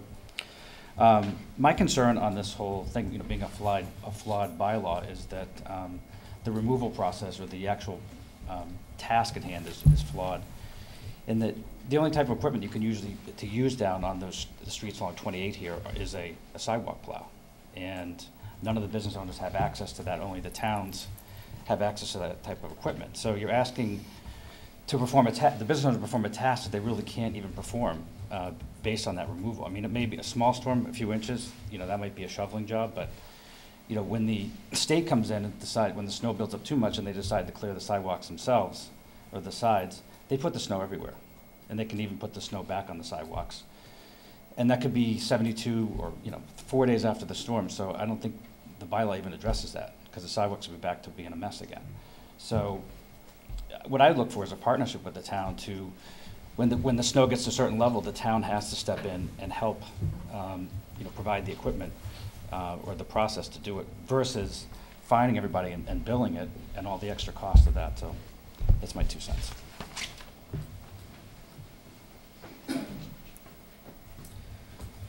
Pat Lee, 22 Aspen Road. A couple of questions, and I don't know if you plan to answer them now or wait till we're done and address them later, but who's deciding what is clean, what is suitable? So in most instances, it's going to be the DPW through the foreman or the DPW director. So are we within a ½ inch of the pavement? Are we within an inch? Is it within 24 hours, but if it slushes up in 36, we don't comply? How does this work? While the DPW director is approaching, I don't envision it being any different than it is now, which is the police department goes out there and they conduct an evaluation, and if it looks like the snow's been cleared, they make a determination it's been cleared, they don't issue a fine. But I'll defer to the DPW director. Right, and I think that's clearly something we're going to have to kind of look at. We will probably be working in conjunction with the police department. They've been involved in this over the last few years, obviously. So, between their determination, myself and our general foreman would be out there in conjunction with the police. If there's something that's deemed unsafe that's causing people to either travel back out walk back out onto the road or not be able to get down the sidewalk, then that would be a concern. Okay, so if it's reasonably done, but if you're out plowing for the 24, 48 hours and then you're doing other sidewalks around schools and other properties, is that the point in time when it needs to be cleaned, or? To me, it's very gray, and I'm hearing numbers where we can get assessed 4 figures. I'm just hearsay, I haven't seen anything, but $1,000, $1,500, is that correct? Well, so I think yours is close to $1,500, depending upon about a 20-inch storm. Well, we're going to talk a little bit more then. But $1,497.46. Okay, but so it's a serious number to me. And so I think this needs to be pretty clear, and so that's what I'm hoping we can get to, is some clarity on this, or else, I'll be back here with a lot redder face than I have right now if I'm getting fined on what I thought was meeting the criteria, but then again, it may not have, because it's such a gray area. So, just based on the bylaw, to answer at least some of that question, the current bylaw states anytime after 24 hours after the storm starts. Depending on our work schedule would depend on when we would get out there, but it would not be any sooner than 24 hours after the end of the storm. Mm-hmm. As far as the cost, so there was a range of costs that were put together based on town council's guidance. We were counseled to cover all varieties of storm, or any variety of a storm, which is clearly not a simple thing to do because this is New England. We have storms that we've never had before that seem to show up. The ranges ran anywhere from $1.33 a linear foot to $8 a foot, based on what type of storm it was. A 2-inch snowstorm is significantly different than a 20-inch snowstorm, as is a 6 back-to-back 5-inch snowstorms. So it clearly is a wide range, but the intent was our personnel would be out there, whether it's myself or the general foreman or whoever it is, would determine what level of effort it took to remove that snow, and that cost would be based on that level of effort, as compared to just a standard number. It would be based on what we really needed to remove the snow. So the fine kind of depends on what it would cost you to remove it. I don't believe it's referred to as a fine. Okay. What then? So just Please. to be clear about the nomenclature here, we're not talking about fines. We're talking Okay. about assessing the actual cost of removing the snow. And 3 weeks ago, we provided an estimate based on a 20-inch storm. The reality is that the town can only assess the actual cost associated with the removal. And that actual cost includes the equipment involved, the manpower involved, the administrative oversight involved in the finance office. So there will be a range, definitively. Okay. But you won't, we can't, we can presume, I think, that it's proportionally related to how much snow is on the sidewalk. I think that's a fair presumption. Yeah. Nobody likes this, okay? I mean, No. it's clear. No one likes it. Nobody sitting up in these chairs like it. Mhm. But the residents want a walking route on 28. That's what they came to town meeting for, that's what they stated, and that's what they voted for, the majority. And that's what we're dealing with. So this is uncharted territory for us, so we're trying to work through it. And, if every business would just take care of their own, then we won't have to, we worry about this. But we know that's not reality either, so. And I'll say and the point was made earlier, but it's not like we really have a contiguous sidewalk anywhere. And I'll just stay No one with disagrees. my little world. You come off the lights in North Street, Yep. and I've done a pristine job on my property, and then you don't see a sidewalk until you're pretty darn close down to Walgreens. Mm-hmm. Yep. And then you skip and well, we don't have to go all the way up, but you get it. So now, if I've done my job, they still have to go out on the street. Or they have to cross the street to, we'll say, the east side, where it's a little bit better, but. No, we agree. It was discussed at town meeting, and people still voted in favor of this bylaw. Mr. Gilberto. So just a couple of things to clarify. It's an excellent point. So first, we talked with town council, and the town does not have the legal authority to remove the snow on a sidewalk that has not been constructed. So sounds like an oxymoron, but the grass patch that you see in front of some of the properties, we don't have the authority to go in there and remove the snow there and then assess the cost. We could remove the snow and not assess the cost, but I think that's highly unlikely to occur given the potential risk to damage equipment. So that's the first piece. The second thing that I want to reiterate is the intention would be to apply this in any instance where there is a constructed sidewalk. So the vagaries of some of what you see on Route 28 are areas where the line between the sidewalk and the parking lot is very difficult to delineate. So there's a portion that's in the public way that actually is a sidewalk, even though it may not necessarily be made of cement and differentiated from the pavement, but it's on a state right-of-way that under which the town has the authority to remove the snow. Conversely, there may be a constructed sidewalk that's clearly there with a curb and all, and a very clear and walkable parking lot where we would still be requiring the snow to be removed from the sidewalk, unfortunately. So, and I know there's a particular instance of this that might be in the room here, but we were advised accordingly. I'm familiar with one of them. So, and again, and I'm going to echo the point. I feel like I'm the deliverer of bad news here, and I am. But the fact of the matter is, it's not. I guess no argument. No argument here. No one disagrees. But I don't enjoy the situation. I don't enjoy the position. I mean, we've tried, I think, in many other ways to be supportive of the business community to the extent that we can with the limited resources we have. So it is frustrating. The good news in this is for any property that removes the snow from the property, from their sidewalk, or any property that's able to, this wouldn't have any impact because the snow would have been removed. That's the one piece of good news I can relay. Mm-hmm. But that brings with it its own challenges. Steve, you made reference to what 226 Main Street would be assessed? Yeah. Yeah. So how is that based? That's I'll have the, I think that was Is based on a it- 20-inch storm. I have 200 feet of frontage, but 70 feet of sidewalk. Am I getting assessed for 200 feet of frontage So- or 70 feet of sidewalk? So when we did the assessments, we looked at actual sidewalk, not frontage. Actual defined sidewalk. So I don't have the individual properties. 170 feet of sidewalk. Wrong, 70 feet of sidewalk, or 100 feet off. Well, then your costs will go down. Yeah, thank you. Well, Mr. Gilberto. So again, this is one of the nuances that I want to make sure we're all aware of. So you have curb cuts at your property, which are Mhm. included in that. Right, that's a curb cut in the public way, where the pedestrian needs to be able to travel. So that may be It's contributing clean. to this. It's going to be clean anyway. I would Well, assume. yeah, I'm If assuming you that want is- to do yeah, business, I'm assuming. So, yeah, but I'm still gonna be assessed for that? Even though Depending there's no upon the- sidewalk there? Depending upon its condition. No, not if it's, no, not if it's clean and passable. Under That's- this motion, it is. No, No, it it's not. isn't. No, if it's clean. Because they're and gonna be out there passable, doing assessment. If he does most of the work, but not all of it, the remaining piece, my understanding is you're gonna clear it. And that remaining piece will be documented, and that's what's gonna get charged. But the levy's gonna be off, like what Mr. Lee's saying, the levy's gonna be off his total frontage, not off his actual sidewalk, under this particular motion.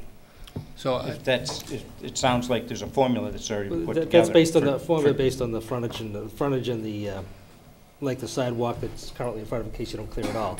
But, you know, in some of these instances, you know, the sidewalk may be clear, but again, at the end of the sidewalk, end of the property, snowplows, you know, pushed it up, and the only thing that may need to be removed is that portion of the snow banking, I would assume, and then that's what the assessment would be based upon. What equipment was used, how long were they there, how many man, what was the man hours? And it would be for the whole 9 yards. That's the way it's supposed to work. Yeah, so it would just be, your snowplow guy blocked the rest of the sidewalk going down, cleared your property, but left your neighbor who didn't clean it, be some shared costs there. So it's not necessarily the whole. Can we, that's a very important question. Mr. Chairman, through you. Yes. Can we confirm with the DPW director that that's how you foresee it being implemented? Meaning the partial removal would be reflected in the noted expense? Correct. The intent would be whatever portion of the sidewalk still has snow on it. Thank you. And I know you want to move along. I just have one last question. So if I send my employee out to clear the sidewalk to live up to the town's bylaw on what I think is state-owned property, not town-owned property, Correct. and my employee gets injured enacting the town bylaw on state property, who's liable if something like that ever happened? You are. Or if your employee How's doesn't, that? You are. if your How's- employee doesn't do a Because good it's job your too. employee. Well, that's a workers' comp issue you're talking about, but as far as the other issue is, if somebody slips and falls on something your guy did, can they sue the horseshoe? Correct. Well, yeah, and that's, you know. So I thought I was told, if you touch it, you own it. I think that's fair. So why do I even want to touch it? What if somebody did slip? It may be a hell of a lot more expensive to me than cleaning the thing. I mean, it's just, this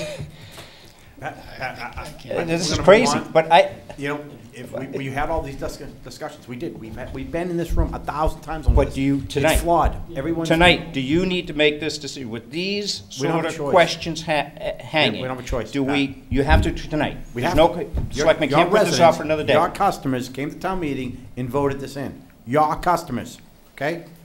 They voted this in. If you have an issue with them, you should talk to your customers, because they voted this in. There's nothing we can do. We have to do this. We don't have a choice. If, like Mr. Schultz said, you guys want to get together, rally, come back in June, come up with a new warrant article, we readdress it, feel free. You're absolutely welcome to do so. But I've been dealing with this since 2010. And I have been in these meetings myself. I didn't see it. I didn't see it.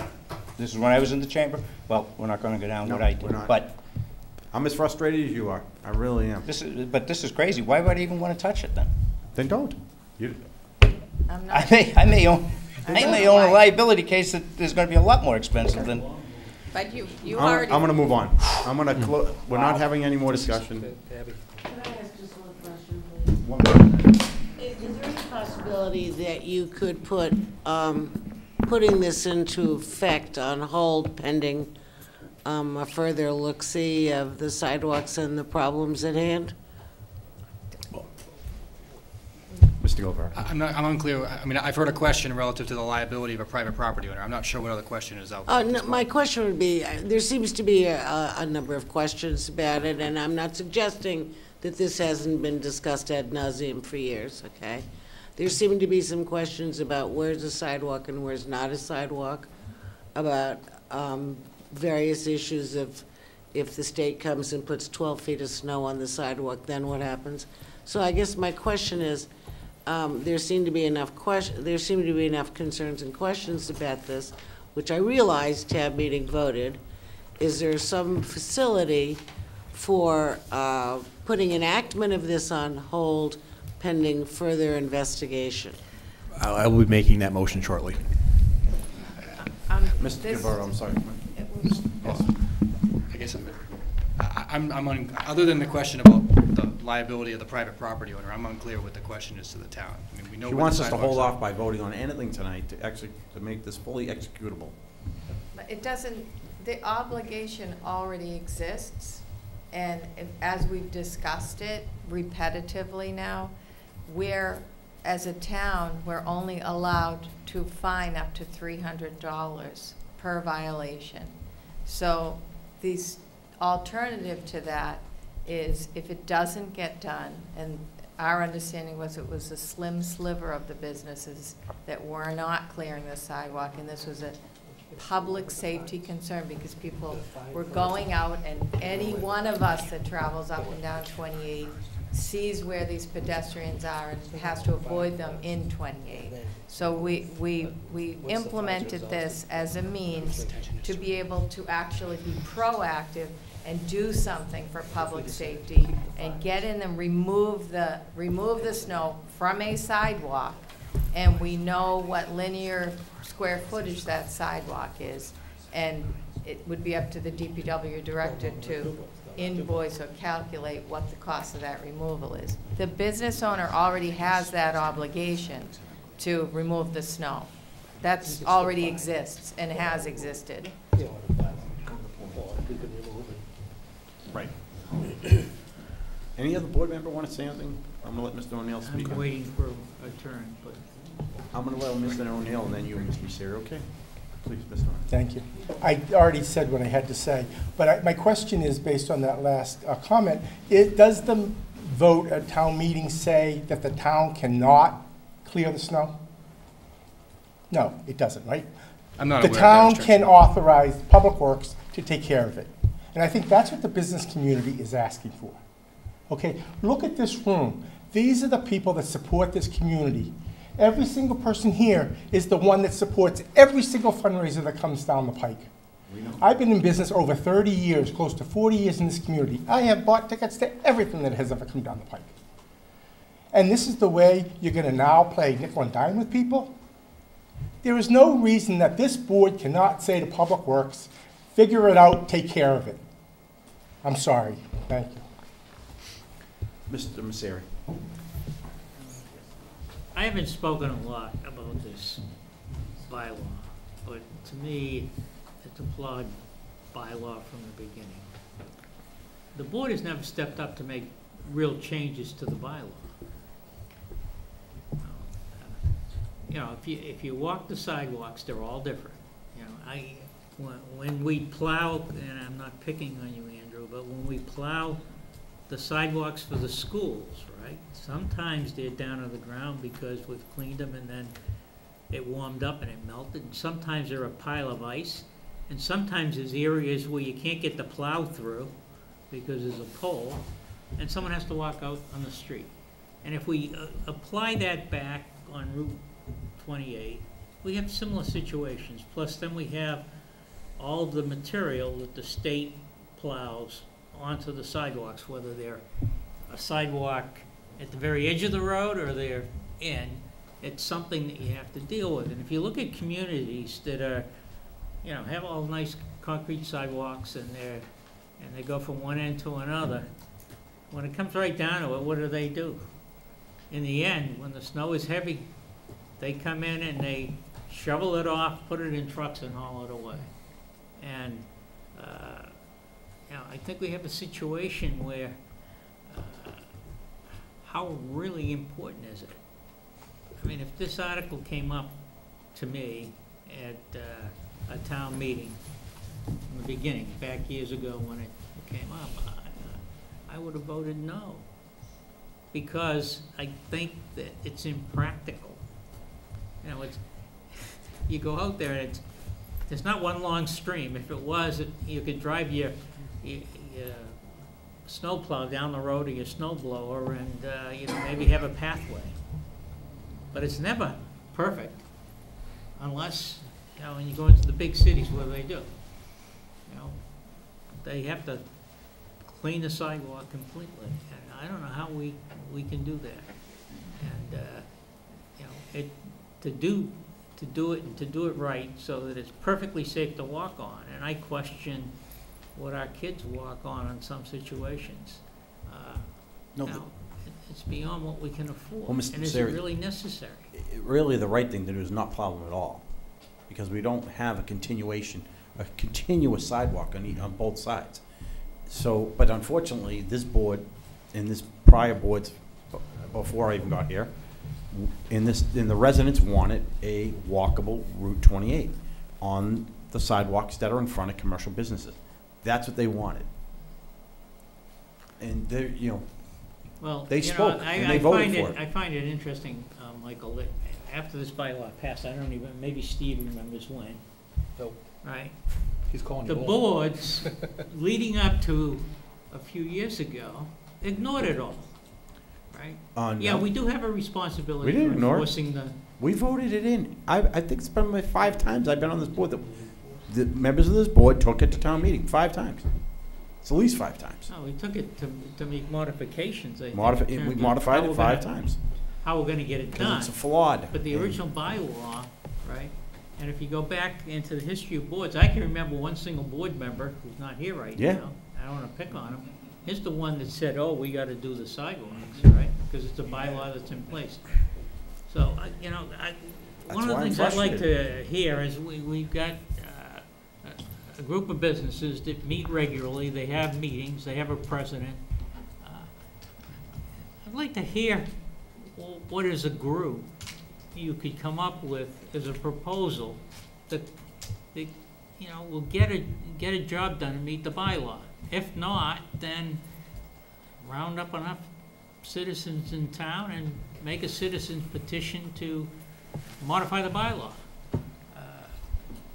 I personally, I look at Route 128 as I'm not walking anywhere near there. I'm going to drive my car from one business to another. So that's where I feel about the whole thing.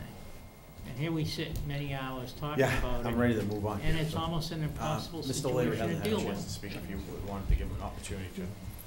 Thank you. I just think, and again, I don't recall the first time this came up. And I recall it's come up 2009 and 2010. I recall it coming up several times, but I don't recall exactly what it, what the genesis 2012 was. And 2013. Right. I looked it up. Yep. And I don't doubt you for one moment. I don't doubt you for one moment. So it's been 8 years anyway in the making here. And I think each time that it's gone before town meeting and each time we've had a discussion here, I think our intentions were noble and good, but it may have been noble and good for a cause that isn't able to be successfully implemented. And I think at each attempt we've tried to get compliance first of all, and I think we get hung up on that for sure. And while we had some pretty good compliance along the way, the places that didn't comply obviously became a bone of contention and caused us a little bit of heartburn and concern because we're expending a significant amount of human resources and from our public safety personnel to go around, knock on doors, and try and get the police department the responsibility fell to, for a mere $100, $200, and then a $300 fine in order to get compliance. Well, if you look at some of the numbers, it's cheaper to pay the fine than it is to comply with the bylaw. So this has been our attempt to, okay, from a public safety standpoint, let's remove it and assess those property owners that weren't complying with the bylaw. but again, Route 28 is what it is at this particular point in time, and continues to be a work in progress and has been for as long as I've been around.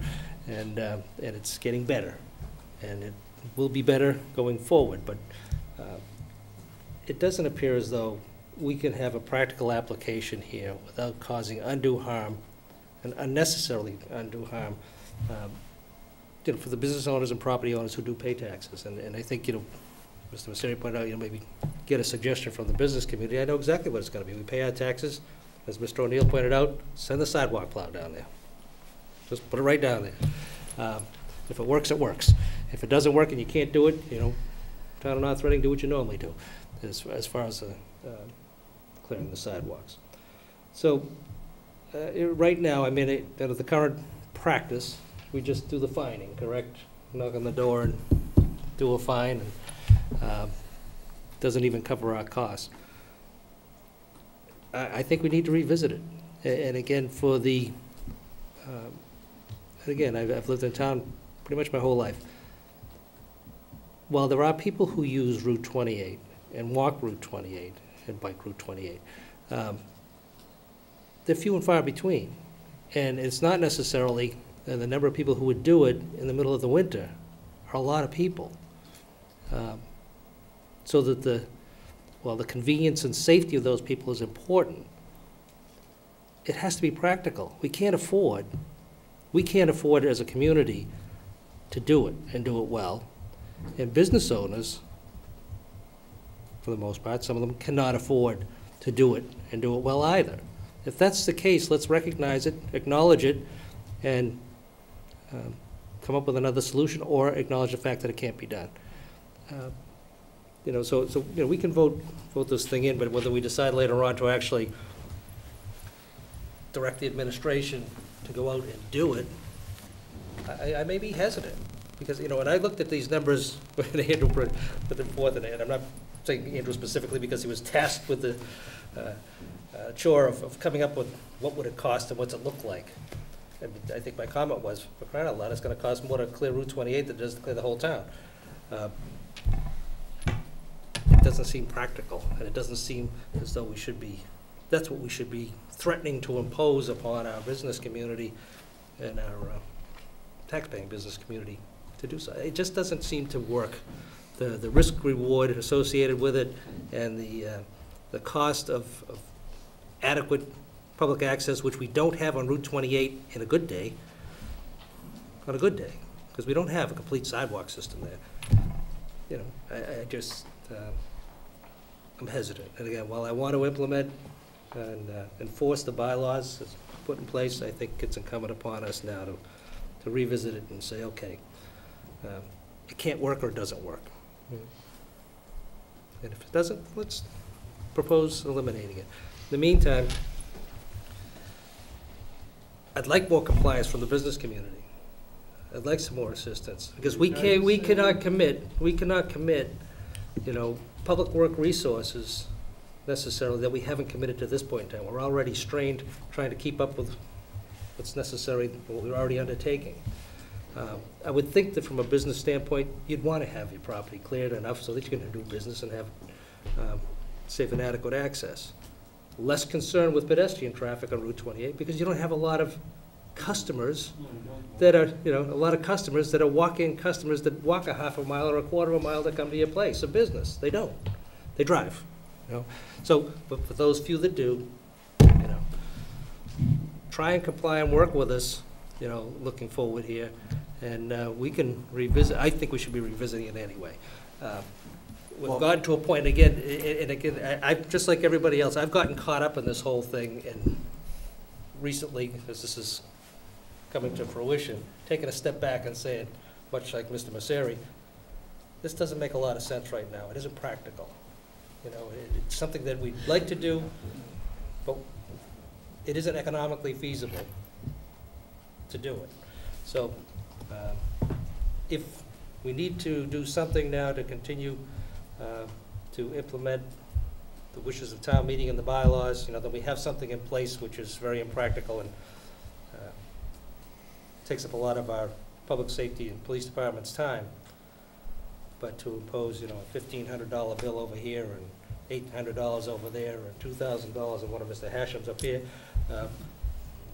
For what purpose? How many people would actually utilize it? And for what period of time? Seems to be extreme. Okay, so we gotta move on. So we gotta take some action tonight, or take no action. Yeah. Either postpone it for another meeting till we do some more research, because these numbers are new to us. You know, we didn't have these numbers before town meeting, right? We didn't really see the full impact till just now, and I don't disagree. But we have to, the townspeople voted it in, it's there. We have a public safety department, we have a police department that by law have to execute the laws. And what they're looking for is some direction on how to do it. And that's our responsibility, whether we like it or not. If we don't like these numbers, then we want to send the town administrator back with the DPW director to come up with something a little more affordable and that's sensible, then that's probably the right thing to do. But to just do nothing, I don't think we have the opportunity. Well, I think we have, right now, we have a system in place. But what we were looking to do was to relieve the police department of knocking on the doors and giving them $100 and $200 and then a $300 fine, which didn't even cover the cost of the police officers going and knocking on the doors. And then we were looking to do something else, implement something else to accomplish two things. One, relieve the burden on the police department for doing something that seems to be somewhat fruitless, and two, from a public safety access standpoint, get some compliance from the business community to remove the snow that's in front of their property. So we have something in place, Mr. Gilberto, now, right? If we don't take any action tonight, you still have something you can, if it snows tomorrow, you have the ability to execute the The bylaw. enforcement would likely not change, with the exception of, I think we have the ability to assess a fine on the first visit to the door now, rather than having to go through the previous warning $50 or $100 fine. I think that we have that capability now. So what would change is when the police department shows up to the door, the potential exists for there to be a fine assessed immediately upon the visit, as long as it's 24 hours after the end of snowfall. Other than that, I don't foresee any other change taking place without us incurring a potential liability on behalf of the taxpayer here, without a guarantee of a way to recover the cost. So we still have to go out there and do our own properties, right? Regardless of what happens tonight. That doesn't change, no. That has been our policy, to comply with the bylaw. And it's every 24 hours, 300, 300, Yes. 300. Each day is a It's not- separate offense. Yes, right. So the whole reason that we veered to this direction was to recuperate the cost. So it is financially feasible because of this method versus just continuously going out and finding and finding and finding and not getting any enforcement. Well, we don't have the staff. We don't have the police staff. We have That was the 3 men issue on. That was one of the issues. of Yeah. going Mr. this Chair? route.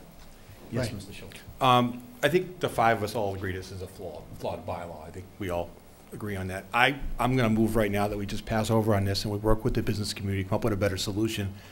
And I just think it's just, you know, we have to look at what is the cost of enforcement and administration of this particular motion versus just the town doing it. I don't know. We never really have explored that. And I think we know we got a flawed bylaw. I'm going to move right now, I don't even know if there's a second on this board, that we pass over on this tonight and try to work, you know, to craft a better solution. But I really encourage the Chamber of Commerce to get involved here in any business groups, because you guys really haven't been involved. And that's part of the problem is, I know, Mr. Prisco, you've been frustrated. How many times have you voted on this? You said 7 or 8 times or whatever. I mean, 5. a number of times. And you guys that are more senior, you guys have dealt with this for a long time. The business community has to come to it, and if we do pass on this, we can't have people not shoveling the first couple of snowstorms while we're still trying to figure this out. You guys got to work with us. So I'm going to move right now that we pass over on this. I don't know if there's a second, but I just put the motion out there. What is being asked of us this evening is to approve the betterment portion of enforcement, correct? Right. Yes. The board's being asked to authorize me to direct the DPW to remove the snow with the intention of assessing the cost, and if not paid by the property owner, recovering the cost through a lien that would need to come back to the board for approval sometime after the winter season next year. And again, to reiterate, we're asking for this vote because we didn't want to proceed with enforcing the bylaw which we're authorized to do right now, by the way, by assessing the cost, without even asking for a vote of the board, only to have the discussion, as has occurred in the past, where we determine that we don't want to assess that cost later on. So we want that indication now, so we can respond accordingly. Right. This doesn't, there's a few things to note here. This doesn't stop someone from making a determination that there's a public safety threat, and we're removing the snow anyway, and we're not even assessing a cost. That could happen. It was something that was discussed in 2015, if I remember correctly. We made a determination not to do it that particular year. That easily could happen. We're not prohibited from doing that. I think Mr. O'Neill indicated that. But the intention for tonight was to try to seek that guidance in the instance that we have a snowfall after this meeting at some point in time, and there's snow on the sidewalk, and we need to enforce the bylaw. Our intention would have been, rather than sending the police department out to enforce, send the Public Works Department out with its apparatus and remove the snow from the locations where the snow wasn't removed, with the intention of assessing the cost. That was our intention. Okay. So this is what we could do. We could just pass this over tonight. Let's not vote on anything. And I think we're all in agreement, at least, that the ultimate focus is public safety, right? That has to come first and foremost. I don't think any of us disagree with that. And having the sidewalk bylaw doesn't help us achieve that goal. It really doesn't, because we do have sections that don't exist. It pushes people out into the street. I think that's what we need to get back to. And if it's truly the community's desire to have sidewalks, then let's put our discussion back on getting the sidewalks on both sides of Route 28 funded and installed, and then we'll have to come up with a plan to make them safe for the winters. Certainly not going to solve that anytime soon, but I think that's much better time spent than what we're doing with this. And I've been saying that since 2010 when I joined the board.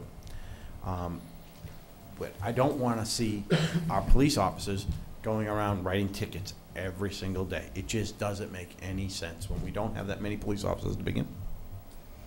So, but we'll implement the law as it stands, because we have to do something, because that's the law. We're not going to disobey the law. We don't have that authority. Oh. Yeah. I agree. Like There's a motion to pass over. I've authored. I don't think we actually have to have a motion. I think we can just I don't pass know. over the agenda item. You disagree? Take no action. I Take don't no action. know what, pass it over till when, or take no action till when, because we're in November now, and the whole push to have this before the town at the town meeting was to address before. We did it. Before. It's been done. Right, and What we're looking for was, pass it over till when? Next year? well, they or can execute the bylaw as it's written today without this betterment change. The fine. Yes. Cool. That hasn't gone anywhere, so. Yes, Mr. Gilbar. We could, so just to be clear, we could execute the bylaw by following through with the fining, the Right. daily Right. fining. Yep. Or we could execute the bylaw by removing the snow and assessing the cost. And the future point of decision would be if the board elected not to lien the cost if it weren't paid by the property owner. So we have the ability to assess the cost, but if the cost isn't paid within 30 days, we would come to the board and say. Yeah. But of course, there's going to be an expense associated with it, and the way, and the finance director over there, I'm sure, can speak to it. The way the accounting works on this, the cash flow works on this, is we're going to incur the cost now. We won't see the money until at least 18 months from now. Or when the property's sold. Or when the property's sold. That's the reality of how this works. So, I mean, clearly not preferable, but the only tool we see available to us right now to get the snow off the sidewalks. So, my desire is you execute the bylaw with the fines, and we do not use any DPW equipment at all until we get this figured out. Because we're clearly not there. Because we're not going to have these guys go out and then put these liens out and can't execute to get the money. That seems reasonable. Mr. Messeri. I think the point you make about we're doing this all wrong, and what we ought to do is put a development plan together in detail for Route 28, which would include sidewalking the whole thing. So we That's now where our look time should be like spent. downtown Andover or downtown Reading with respect to that stretch of the highway. And then this issue would be a lot easier to deal with. Yep. If that's what we want, we But, want Route 28 no, to but be a you walking. brought the other point up, is we have a bylaw that, unless the bylaw is changed, we have a responsibility. And as much as I dislike it, I clearly understand Well, what we have to do. The fines So- are there, and I think that's the most logical way right now is to execute the bylaw based on using the fines, and that's it. You said from the beginning, the same thing that we're hearing.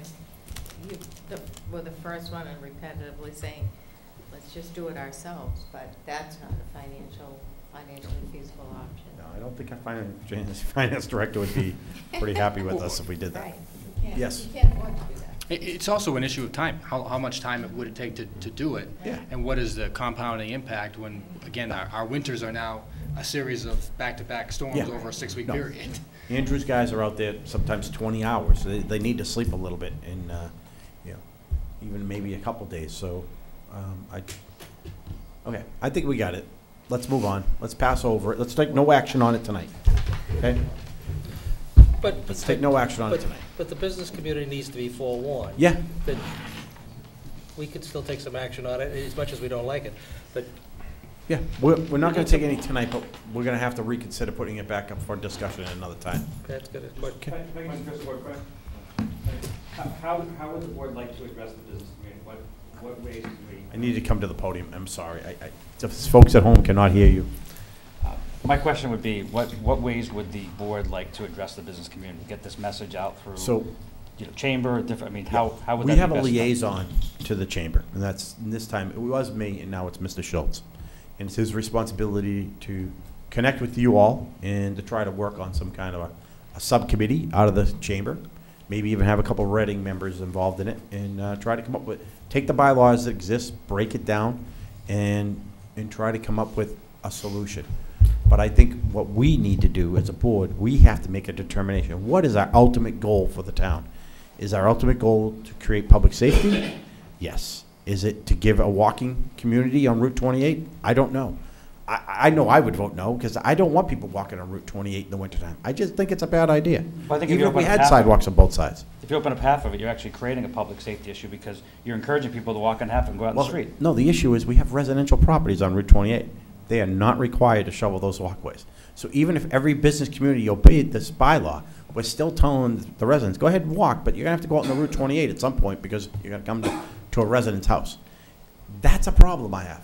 I've had this issue from day one. So besides the chamber, is there any, that chamber might represent, 20%, 30% of the community, the businesses on 28 and the other property owners and things like that. How else can we get the message out to them so there is cooperation, so there's a partnership here?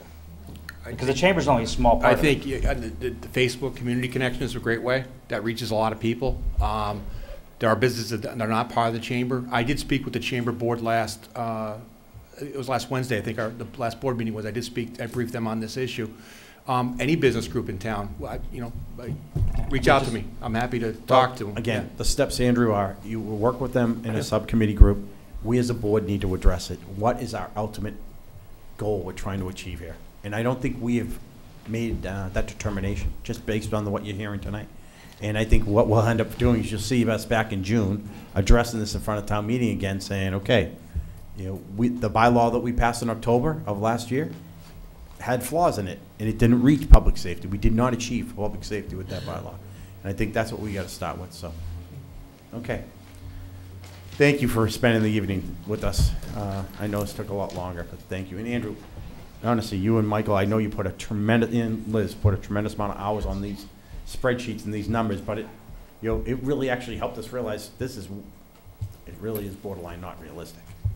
I mean, it's very expensive. And, when I saw the numbers, I was like, oh boy, I knew this was going to be a problem. But let's get back to what is really realistic. All right, let's get back to that. And that is the ultimate goal is public safety. Okay. We're going to move on to the Arthur Kenny failed restrooms. I'm going to turn it over to Mr. O'Leary, if you wouldn't mind. Well, I'll defer to Mr. Gilberto, and then I'll fill in. But just as a start, though, the Athletic Facilities Subcommittee is happy to report that things are progressing. The old snack shack is down. The developer has been on site. The layout as to where the new structure is going to go has been pinned to the ground, and we've had a couple of site visits to make sure that's exactly where we want it to be. That's been determined and agreed upon. The time schedule is still going to fit what we're looking for. It's slipped a little bit, but that's okay. We got room to get. It has to be done, by around St. Patrick's Day, on the 13th of March. The building's been ordered, but tonight the board has been, again, we have the ultimate responsibility, the Board of Selectmen has the ultimate responsibility for this particular project, the way that the money was appropriated and funded.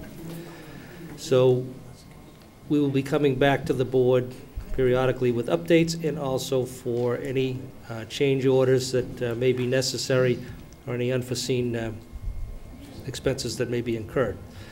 Tonight, the board is going to be asked to consider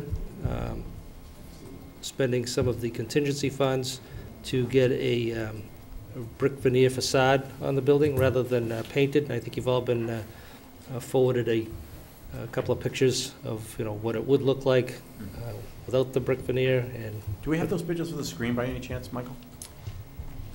Don't go out of your way if you don't. I thought maybe the unfortunately, I president's don't. at home. I can get them up, but yeah, and then based upon where we are in the process and in talking with the developers and the architect, it appears that the contingency is sufficient to cover the cost of the project with some little bit of wiggle room. When we had the manufacturer out, they offered us an opportunity to take a look at a brick veneer, which would be more closely match the other team room that's there. And from a curb appeal standpoint, it would certainly look much better. The veneer has a 20-year warranty on it, so that the likelihood of it breaking down is minimal, which is good, which is what we were looking for. What is the guarantee? It'll be 20 years. And the subcommittee has recommended that we take advantage of the opportunity now. Again, we have to have a significant amount of lead time with the manufacturer in order to get that, because it's done at the factory, it's not done here. So if we don't act soon, that opportunity will go by. Again, it will be all within the appropriation. So the additional cost is, what does it make, about $11,000? $11,322. Yeah, $11,322 to do the brick veneer. That would be covered within the contingency funds that we have available on the project. So the recommendation of the Athletic Facility Subcommittee is for the board to approve that change order. As far as any additional exposures that we have a couple of issues that we're discussing with the architect and the contractor in relation to some electrical issue, and what was the other? Reconnecting the electrical infrastructure that's outside of the building itself. It's on the original building, which was the flagpole, the ticket booth, and we have a meeting tomorrow to try to clarify the requirements relative to the fire alarm system as it relates to the existing system and the existing team rooms. And again, the subcommittee is still in negotiations with the contractor, so we don't have a recommendation this evening as to whether we need to address it at all, or whether some of us believe that it was already addressed in the request for proposals and the bid package. So that is yet to be resolved, so we're not going to bring any recommendations forward, but just to put the board on notice that there are a couple of the lingering issues out there, of which we are not concerned as far as exceeding the contingency that's available. So it'll all be within the contingency, even if we do have the exposure. So it leaves you about 18,000 left in contingency if we execute this change order this evening? Mm-hmm. Okay. So we have two actions to take this evening, right? I think it's one invoice for the contractor. For the contractor, for what's been done. And then the one for the change order. Correct. Mr. Messeri. Steve, a question I have is the actual sewer line and valving that's required for the bathroom. And I don't know whether that's in place already, and the piping may be. It will be in play. When they do they do all the foundation work, all the piping and infrastructure for the plumbing and all that stuff will be put in shortly. Okay. And So- again, it's going to so be, my concern the building's is going to that- be shut down and drained. Yeah. My concern is that if there's any risk, it's going to be there. And I say that because, you're connecting to the current, and you're running a pump into the current line. It goes a long distance to get to the treatment plant. It's actually not as far as you think, because it'll tie into where the team room is. Yeah, I understand. Right, so it's actually And a now short you got distance. the Yep. tube, and you're pumping, and will this create, has anyone taken a careful look at the valving such that one system is gonna create a problem into the other. Yes. So, to me, I would be a little careful. I think the brick, by the way, is a good idea, the veneer. Just to be careful that we get a little surprised. I don't know how much engineering work has been done in that area. It's pretty much been all engineered, and everybody's satisfied that there's, actually. So that would be my biggest concern of the whole. Well, the good thing is they're connecting to fairly new infrastructure. It's not like they're connecting to 50-year-old infrastructure. It's new. It should No, I be understand very, that, very but you easy. get technologies of 2 pumps. Yep. Pumping up the line, and what happens if something goes wrong up the line to the treatment plant, and now you're pumping, you may be pumping back into the other system depending on how and what the valving is and everything. Yeah, I'm sure they have backflow protection So on them and I'm all. just They're raising required it as by a the law question. anyway. I haven't looked at all the detail. No, go ahead, Kate, I'm sorry. I just have I don't even know if you know this. I agree, though, with Mr. Messier. I think the brick veneer looks excellent, at least in the pictures. Is that 20-year warranty on the structure itself when it's, or just the veneer? Just the veneer. And is it after it's been placed, installed, and then it would be 20 years from that Correct. time frame? It does look much better with the veneer. Yeah, I mean, that's what we talked about. I mean, initially, again, we still are extremely cost conscious. You know, this is one of the most expensive bathrooms in captivity here, that we're creating. But we're moving forward. So that when we got the bids in and we knew what the finite number was, gave us some wiggle room again in there. We had a $30,000 contingency. The first meeting we had with the manufacturer representative, we talked about it, and he said, "Oh, let me come up with a number," and gave it to us, and it seemed to be within reason and something that we could. And we were waiting to find out until after the site work was done and what contingency may be needed there, things were unforeseen, before we made any recommendation to the board to do so. So we feel as though any exposure we have will be covered by the contingency, and we can still get the veneer. Mr. Messeri. So I've had pre-constructed front steps put in front of the house a number of years ago. There's the ones that was built, fell apart. And the front faces of them have the veneer. And it's held up very, very well. I mean, I think you have to go with a hammer and chisel to break some of it off. Well, it's good to hear. Yeah. I have all the confidence it's going to. And again, the technology, this isn't the old New England Brickmaster. No. Stuff that people used to get done 35 years ago. The technology is far better, and where it's going to be done under factory conditions is very important, so that it won't be on-site. Yeah. It'll come all delivered. Which is nice. It's built in a benign environment. It always gets completed a little nicer. Okay, so we don't have any more questions. I'd like to take the 2 motions if we could. Sure, Mr. Chairman. I move to approve payment to Construction Dynamics, Inc. in the amount of $61,484.95 pursuant to payment requisition number 1. I have a motion. Do I have a second? Second by Mrs. Second. Minipelli. Any more discussion? None heard? All those in favor? Aye. Opposed? Unanimous. Mr. Chairman, I move to approve change order number 1 in the amount of $11,322 for purposes of including a brick finish on the restroom/concession facility. Second by Mrs. Minipelli. Any more discussion? None heard? All those in favor? Aye. Opposed? Unanimous.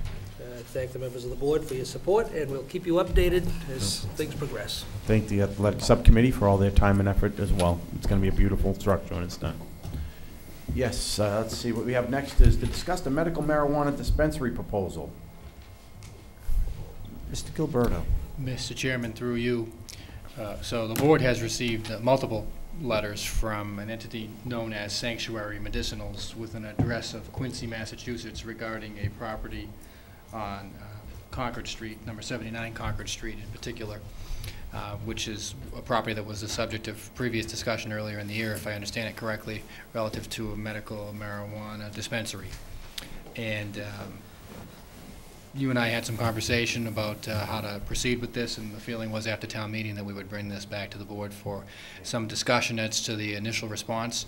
I provided a copy of an opinion that was received from town council that we thought largely answered the questions that might come up relative to how to proceed now, with a big caveat that there are some regulatory actions and regulations still under development at the state level that still are not finalized, and the implications of which are still not known to us. So we're looking for some guidance from the board as to how to respond to this inquiry. So, if you recall, a little time back, Mr. Messeri actually made a recommendation that we hold off on these types of letters until we see what the legislation comes back with, and I think we've all now seen what they've come back with, but they haven't finished it completely, but I think we have a really good idea where they're going with all this. So we have another, obviously, a provider that's interested in bringing an offer to the town, looking for a letter of non-opposition to move into the facility located at 79 Main Street. And so is this board. Here we are once again faced with this. We'll probably be faced with it a few more times, and I think the board has a decision to make if we want to allow these folks to come in and give a presentation. If you're interested in having this in the city, not in the town, what do we want to do? So I leave it up for discussion. So anybody wants to start? Mrs. Minipelli. I know that we got opinion from town council, and I don't know if I read it right, but is he saying that with the commission now being put in place that the medical marijuana regs are going to change? So we're awaiting those changes to the regulatory scheme versus what's in place? So, in other words, it seemed like it was suggesting that with the Cannabis Control Commission that we will now be faced with new medical marijuana regulations. There may be, with regard to regulations, as I understand it from town council, that the commission may promulgate regulations that have an impact relative to medical marijuana dispensaries. What those will be, I don't know at this point in time. Mr. Messeri. When we went through this before, and my no vote came as a result of the individual company making the proposal, after there were a number of issues that kept coming up. But there was some other insight that came out of this, and the issue of can a medical marijuana facility, right, also create a recreational? And at the time, the law, at least my understanding of it, was they could. And the company that was making the proposal to us back then had agreed that they were not going to do that, whatever that means. And that was one of the reasons why it made a lot of sense to wait to see what the entire law is going to say. Because if the law doesn't separate the two, then from my point of view, I can't vote on it. I can't vote favorably on it. Now, I know we're not asking to vote tonight, but it seems to me that should be clarified before we make any final decision. So I believe these folks, we just owe them a response before the board. Yeah, more I think, a courtesy than anything else at this point. And I think Mr. Messeri articulated pretty clearly, I think, the concern of all of us, and I think that needs to be shared with this particular nonprofit. And I think we do have to continue to wait, and hopefully we'll get the answers to these concerns soon. Until that's done, I just don't think we can really take up anything until we understand that. And we were successful in going to, having a ballot vote and then having a town meeting vote in the recreation. I think we did the right things, and I just don't want to see us make any decisions that could come back and make all that for naught. There's a lot of risk there. So if that's Mr. O'Leary. Yeah, no, I mean, it appears as though, the action we took, which was preemptive strike, early on, strike it with firm decisions as to what we wanted and what we didn't want, what we were willing to accept, it was important because currently, the new legislation, most recent legislation, those actions have basically been grandfathered, and we're okay, we're covered, so that, we can allow medical, but we don't have to have recreational. So I think from the vantage point where we sit now. I think that's a good thing. The action we took was timely and wise. I think where we may have lost some opportunity if we're going to engage in entertaining medical marijuana in the community is where we lost some opportunity is in the host community agreements are going to be capped, from what we heard from council here, as opposed to what they can offer or were offering before. And we had a pretty good opportunity and offer from Cass at the time, which had a substantial amount of resources on an annual basis to the community. I'm not so sure that those opportunities are going to be there for us going forward, which is unfortunate. But that being said, to me, it's the town voted for medical marijuana, opposed to recreational marijuana. So I'm not opposed to, I guess, entertaining it, but to the point that other members have made here, until we get some more clarification, the Cannabis Control Board gets their feet under them and starts regulating and formulates some firm decisions. We're not sure what the impact is.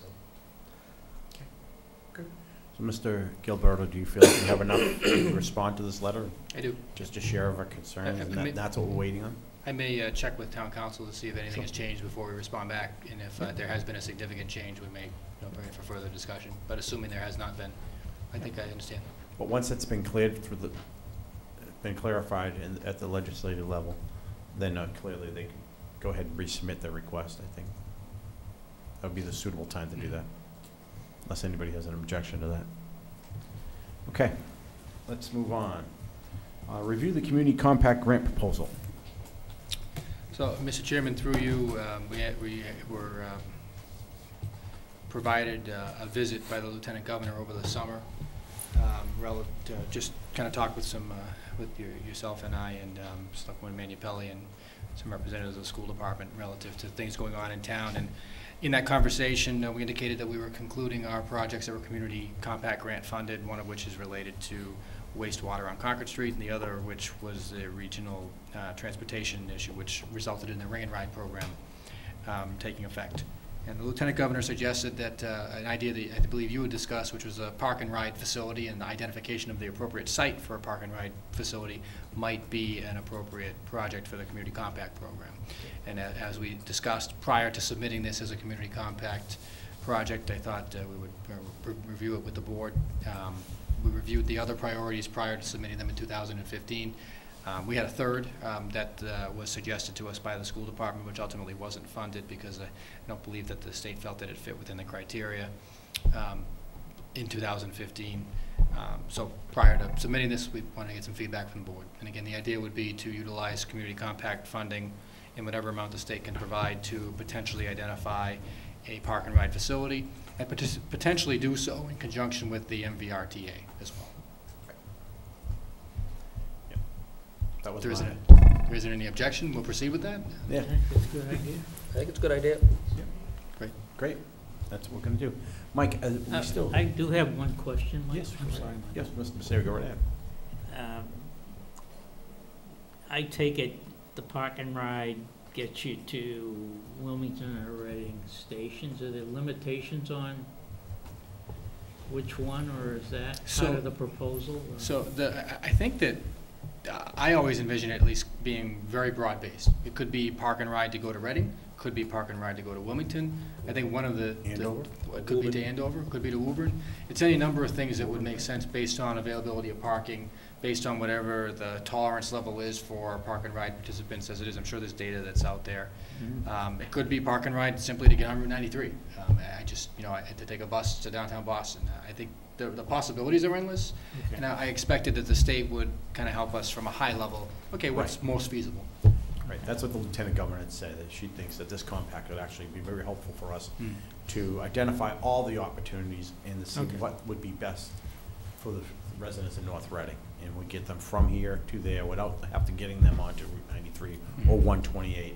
By being able to park here in town, jump on a bus, get them to one of those transit locations, and maybe even some of them being part of what MVRTA is doing today.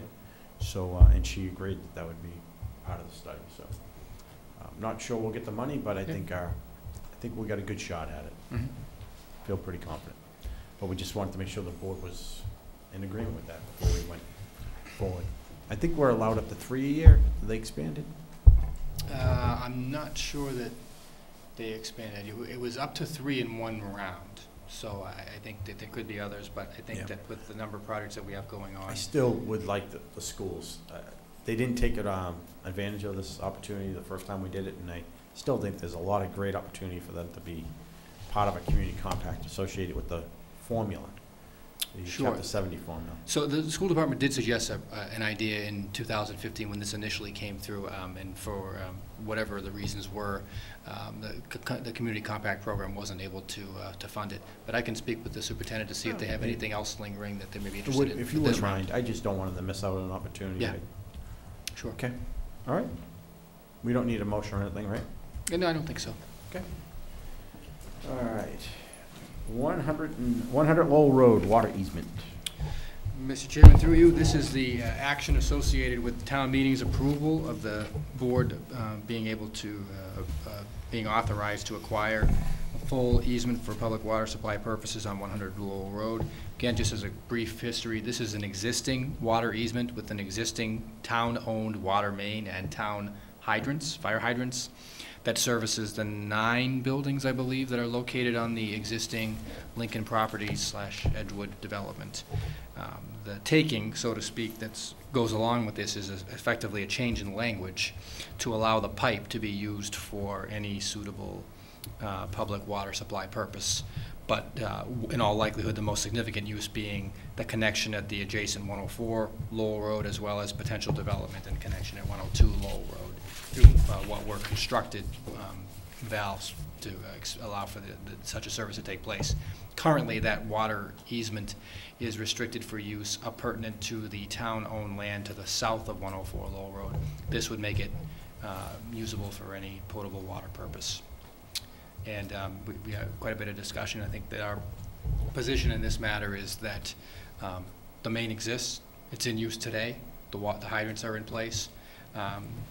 The impact upon 100 Lowell Road in terms of the easement, there's no change. It's already been constructed. And therefore, as you see, there's no recommendation for any damages associated with this. Per town meeting. But town meeting did not appropriate any funds for damages, that's correct, and town meeting authorized the taking. Although the board is also authorized under a separate statute for potable water supply purposes to also initiate a taking. The town meeting blessed this. So what action do you need from us this evening? There's a vote, I believe, to approve, to authorize and approve. So to authorize in substantial form the order of taking, and then also to authorize the chairman to sign it at the appropriate time. Any discussion before we have? I also don't think there's any damages because it's our easement anyway, so. It's just the use of the easement, or the use of the water in the easement. Mr. Schultz. Sure. Mr. Chairman, I move to adopt an order of taking substantially in the form presented for the purpose of confirming and establishing that certain water and sewer easements acquired by the town in 2008 in the land located at 100 Lowell Road and identified as Assessor's Map 14, Parcel 9, per grant recorded in Middlesex County South Register of Deeds 51877, page 447, may be used to provide such utilities to any and all lands within the town as may or hereafter be served thereby, and further to award no damages for such taking and to authorize the chairman to sign on behalf of the board the final form of said order of taking as prepared by town council. Do I have a second? Second. I have a motion by Mr. Schultz, second by Mrs. Minipelli. Any more discussion? None heard? All those in favor? Aye. Opposed? Unanimous. Thank you. Okay, next on the agenda, the reappointment of the Capital Improvement Planning Committee. Mr. Chairman, through these are 2 procedural reappointments for 2 employees, one of which is myself, the other is the finance director, who were appointed for 3-year terms. The terms have since expired or will be expiring, and we're recommending the board reappoint those 2 individuals. Mr. Chairman, I move unless Mr. Kelleher objects. Oh. Or maybe he does. No. Yes, strong objection. Have you appointed Mr. Schultz and Mrs. Manupelli? Yes. That's been done. Yes, I believe at the And last Mr. meeting. Fode? What's that? We have not done. I think it was just us two last time. Mr. Fode had not come forward to us. Fode is just, is his term is 1-year term on the finance committee, so I think that I he think has what, to be Mr. reappointed. Fode was originally a citizen member. Right. And then got appointed to the finance committee and Right. continued on. So now there's 3 members of the finance Right. committee.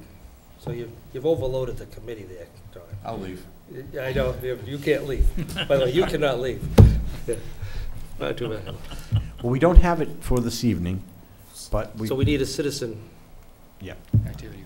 Okay. no, but we need a citizen individual. Okay. We'll address that at a future meeting. Is that okay? No, well, the seat that's in question is a citizen representative, if I Right, understand it correctly. correct. Not affiliated. with the Non-voting? finance committee. No, it's voting. He's voting, he's a He's voting voting. member. Okay. But when he was appointed, he was a former member of the board, Gotcha. And became a citizen. regular old citizen, and was willing to volunteer to be on the capital improvement planning committee, and then somehow or another got roped into being on the finance committee. You know, And so I take it, No. Abby's doing. okay, so we need a citizen representative, and are you recommending that it's to continue to be him even though Yes, he's on I the am. finance? Okay. All right. A motion? It should be a motion. Can you, Mr. Schultz? Sure. Mr. Chairman, I move to reappoint Michael P. Giliberto to the Capital Improvement Planning Commission for a term to expire June 30, 2020. second, I got a second by Mr. O'Leary. Any more discussion? that's None heard? you willingly doing this, right? Yes. Yeah. As long as he doesn't You miss go to dinner boot camp too often. tomorrow. Yeah. All those in favor? Aye. Aye. Unanimous. And we're gonna appoint Liz while she's not here. Mr. Chairman, I move to reappoint Elizabeth Rourke to the Capital Improvement Planning Committee for a term to expire November 14, 2020. Second, Second by Mr. O'Leary. Any discussion? None heard. All those in favor? Aye. Unanimous. Okay, so we'll have to get Mr. Fode to submit his car? Yes. Citizen activity request? We'll take or- his vehicle as well, though. Well, I'm just using the acronym. One quick question. Michael, you're in Liz's terms and at different times? Is that- Yes. Okay. So there are in conjunction with our employment dates or anniversary dates. Okay. Upcoming board meeting schedule. Thank you, Don. thank you, Don.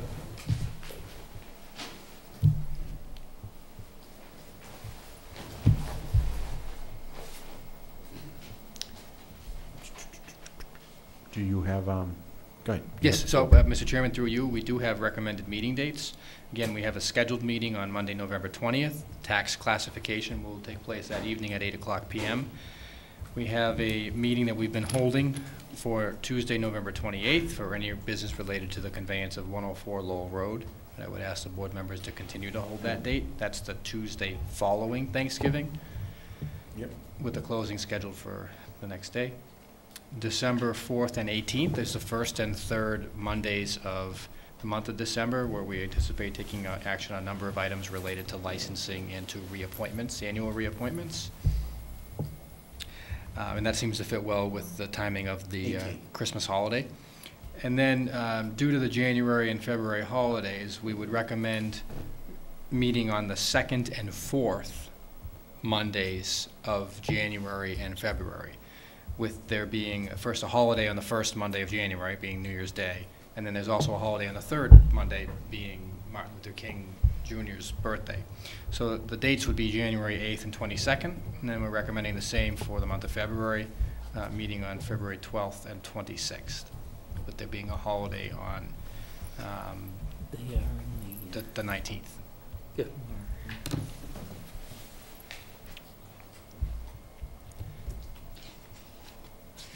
And Mr. Chairman, I know you had mentioned potentially bringing up the meeting locations for discussion at some point. I didn't put it in the packet, but I do have the school committee's meeting schedule if you wanted to bring that up. Well, I was gonna mention to the board that, you know, as we get into the thick of the winter, this room could get particularly cold, especially your feet, and gets very noisy with that heating system running over there. So is there any interest in scheduling just a few winter meetings over at the Distance Learning Lab? They'll turn the heat off on us. No. Oh, kidding. The heat's working in here tonight. It's hot in here tonight. But I just throw it out there, because if we're interested, then we need to get on the schedule to do it. If there's no interest in the board and you want to rough it out here in this room, I'm all for it, but I just wanted to propose it, because it can get pretty painful in here sometimes with the cold. Yeah, I get complaints from my wife about cold feet, yeah. So, Get home. is there any interest in maybe the month of February meetings? I think it's a good idea, but, Even if it's 1 month. I'm thinking of his wife. I know. Yeah, right. Let's Should be not go happy. there, and I don't want that in the minutes. No, he didn't say it in the night. Okay. The I know, bottom Steve, line you, is, I go home I know in with the cold past, feet. you I'm sure everyone were a does, little right? vanilla about it. Yeah. I Yeah, just I want to don't- make sure. I don't You don't? see any need a benefit, but I'll follow the majority, wherever you want to go.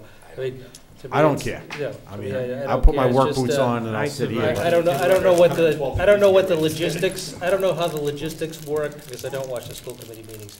Or, I don't know how the logistics works, if we have something to put up, you know, how it's gonna work there or not, how it works for NORCAM, I'm Yep. not sure. Yep, no cam. Not as good as us. The cameras are already there in the room, I believe, and we can project, and the public can see it, right? Phil? We'd have to have a bit of training, but. Yes. Just one quick question, because this was also discussed. Is there a closer door just for accessibility? Yep. Or accommodation purposes than coming through the main corridor? You gotta park somewhere. Well, in the layout of the facility, if we're able to open the main entrance to the high school, which faces the so-called bus loop, where both the middle and high school entrances face, that cuts down significantly the walking distance. Yeah. But there is limited parking there. There are spots, but they are limited. So we did speak to the superintendent, and he did say he would make that access available for us if that's what we'd like to do. I would suggest that the board members maybe park on the street and leave those open spots in front of the building, if we want. You have to mark them though, because I'll times tell you I've what. gone through there's cars parked there all the time. Mr. Messeri, what do you think? You like the idea, you don't like the idea? I'm neutral, I don't, this is fine. Okay. I don't mind going there either, so. Mr. Schultz, you're, No no? opinion. Close Mr. to the Minipelli, hall. it's up to you. But Yeah, I we would could choose walk. whatever is the warmer option. Well, Fit-based. clearly Put your wool that's the socks one. on. Just put your wool socks on. I think it's a good thing. I mean, we fix this place up, you look at it from that point of view. Yeah.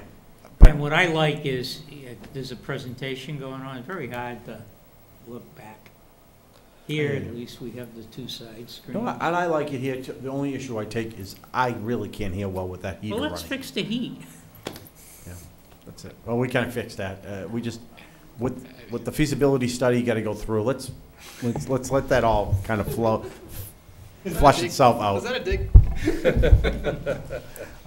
Okay, let's leave it alone then. That seems like the majority wants to do, and you're gonna have to wear it when work boots. Yeah. Space heater done. All right. Next, nobody have any conflict with those dates that the town administrator just shared with everyone? And I really do appreciate everyone staying flexible on November 28th. It's important. It's important. Yeah. It's a very big It's check. somewhat important. Town administrator's report. And you gotta go quick to keep the under.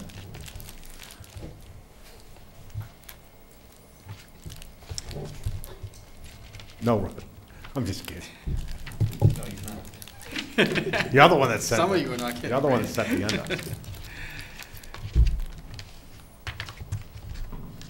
Where is it here? Okay, thank you, Mr. Chairman. Through you.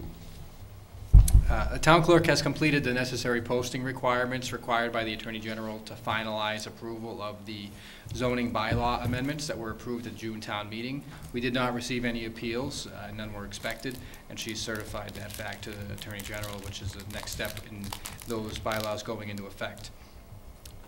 Second, a friendly reminder to the public that dogs are required to be on a leash when in public parks, including Ipswich River Park, and a polite request to dog owners to pick up after their dogs.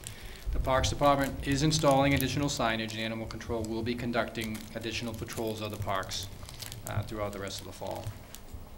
The Department of Public Works contractor, Beta Engineering, is conducting road inspections in town through mid-November. These inspections are part of our pavement management program. Crews will be in a clearly marked Beta Ford Ranger or Ford Escape that's equipped with flashing lights and strobes. There was an advisory that's been up on the website that I attached to my report. Also, for residents who may notice, North Reading police officers will be participating in First Responder No Shave November. So you may see additional facial hair on our officers. It's part of a fundraising effort that they are participating in with other public safety departments, and there's an advisory up on the police department's webpage. I'm pleased to announce the appointment of Amy Luckowitz to the position of Youth Substance Abuse Grant Coordinator. This position is the federally grant-funded coordinator program for our Youth Substance Abuse Grant. She'll be working closely with our Youth Substance Abuse Coalition, which is headed by Marcy Bailey. Ms. Luckowitz will assist us with the duties of her prior position as Youth Services Director while we follow the process to hire her successor with the Youth Services Committee. And finally, I didn't put a written comment, but I'll make a verbal note relative to the efforts of our Department of Public Works, our Fire Department, and our Police Department for last Sunday night and Monday morning's wind and rainstorm, which I think we're all familiar with. We're fortunate that the damage was not as widespread as it was in some other communities, but there were isolated areas here in town where there was significant damage, and they were on top of it, responding throughout the evening in dangerous conditions. Worked closely with RMLD to try to move resources to get the power back on. Unfortunately, we were able to get the power back on for most people on Monday, and with some lingering areas on Tuesday that needed to be addressed. So I want to thank the men and women of the Department of Public Works who were involved in coordinating the information and dispatching the crews, as well as the staff at the police and fire departments for their efforts. And I also want to again thank the superintendent of schools for his continuing to participate in those discussions as we plan and respond to these events. Thank you. Mrs. Minipelli, do you mind leading us off this evening? Sure. Just reminder for anyone that wasn't paying attention earlier that veteran services are Saturday, and Ms. Magner mentioned that there might be a relocation of the batch elder. So to watch for that announcement, which would be on the town website, or her be on the town website? It would be, but I also believe she's going to try to make a determination and to advise the paper in a timely fashion as well. So that would mean Thursday at 8 o'clock in the morning. Just kidding. Deadline. Hopefully sometime tomorrow we can make a decision. So please check the website and join in just commemorating our service members that day, thinking about them and doing something special for them. Mr. Schultz. Got a sad note and a happy note tonight. I want to give my thoughts and prayers to the folks down in Sutherland Springs, Texas, who went through that horrible church shooting at the First Baptist Church yesterday. It's just, words don't describe that. On a happier news, I want to congratulate our boys football team and girls soccer team at the high school, having great years. They both lost heartbreakers last Friday, I believe, but they both really represented our town well and really gave it them all. And they were nothing, but they should simply just be proud of their efforts. Thank you. Mr. Messeri. Just regarding the storm, I'd just like to thank RMLD for the efforts that they put in doing the tree trimming. They had a fairly aggressive effort. You see them on various streets over the, and kind of at the end of summer. And I'm sure that helped.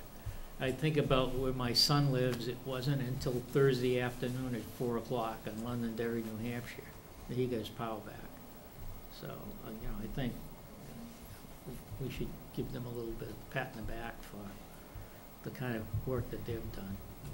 A storm like that, you're going to have damage, and it's going to take some time to recover. But I think they did a great job.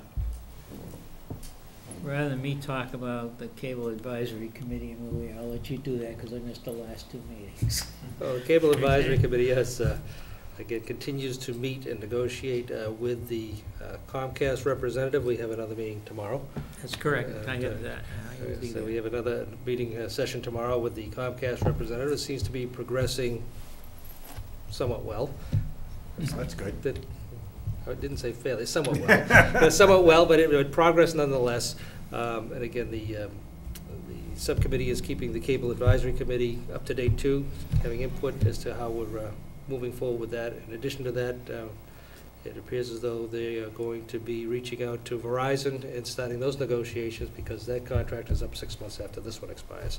So negotiations with the Verizon people will start quickly also. So again, the INET still seems to be a bone of contention, and we're working through that. We acknowledge that we have to do something. We have to address the situation. We're just trying to get them to give us enough lead time and hopefully cover some of the costs, maybe. But we'll see how we'll know more tomorrow, maybe. But my guess is we're going to have several more sessions. Go ahead, Bob. Are you sure it's tomorrow, not Wednesday? Excuse me, I'm sorry, Wednesday. Okay. Wednesday. I haven't been It's almost too Tuesday. Too good No, I don't know. It's Wednesday. schedule. Wednesday. Okay. Wednesday. And Cable Advisory is meeting on Thursday. So. That I hear. Yeah. I got it right this time. Okay. Anything else? Did you, Bob? Anything else? No, Still your dime here. Oh, What? okay. No, you didn't. I mean, it's okay. Okay. No, No, I figured that Yeah. you had, were at the Okay. last meetings. I too would just like to acknowledge Department of Public Works, Public Safety personnel, and Reading Municipal Light in particular for their efforts. The neighborhood that I happen to live in was one of the harder hit sections of the community, and even with all the tree trimming, when giant pine trees come down and take out the Yes. wires and Yeah, knock down, right. it split 2 poles, and we had another section up on Lee Road, same thing, took them out. So it's, but they did a terrific job. Again, by probably about 6 o'clock on Tuesday morning, everybody up in the neighborhood was up and running again. And that was a monumental task to undertake because they had, as I said, they had at least 3 poles snapped right off and the wires come right down. So they did a terrific job. And they were very good as far as, as people going down the street communicating with people. So they were getting the word out and letting people know this is what we're anticipating, this is what we're hoping for. And neighbors were looking after neighbors as they should, and it's a nice way to get reacquainted with the neighborhood. Hey, you have hot water? I happen to have a generator, so if you want to come take a shower, take a shower.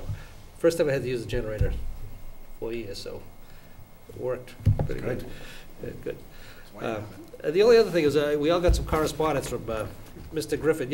I'm actually heartened by the fact that someone in the community is taking an active role and interest in some of the national politics, and again, whether you agree or disagree with the position he's taking, I think it's important.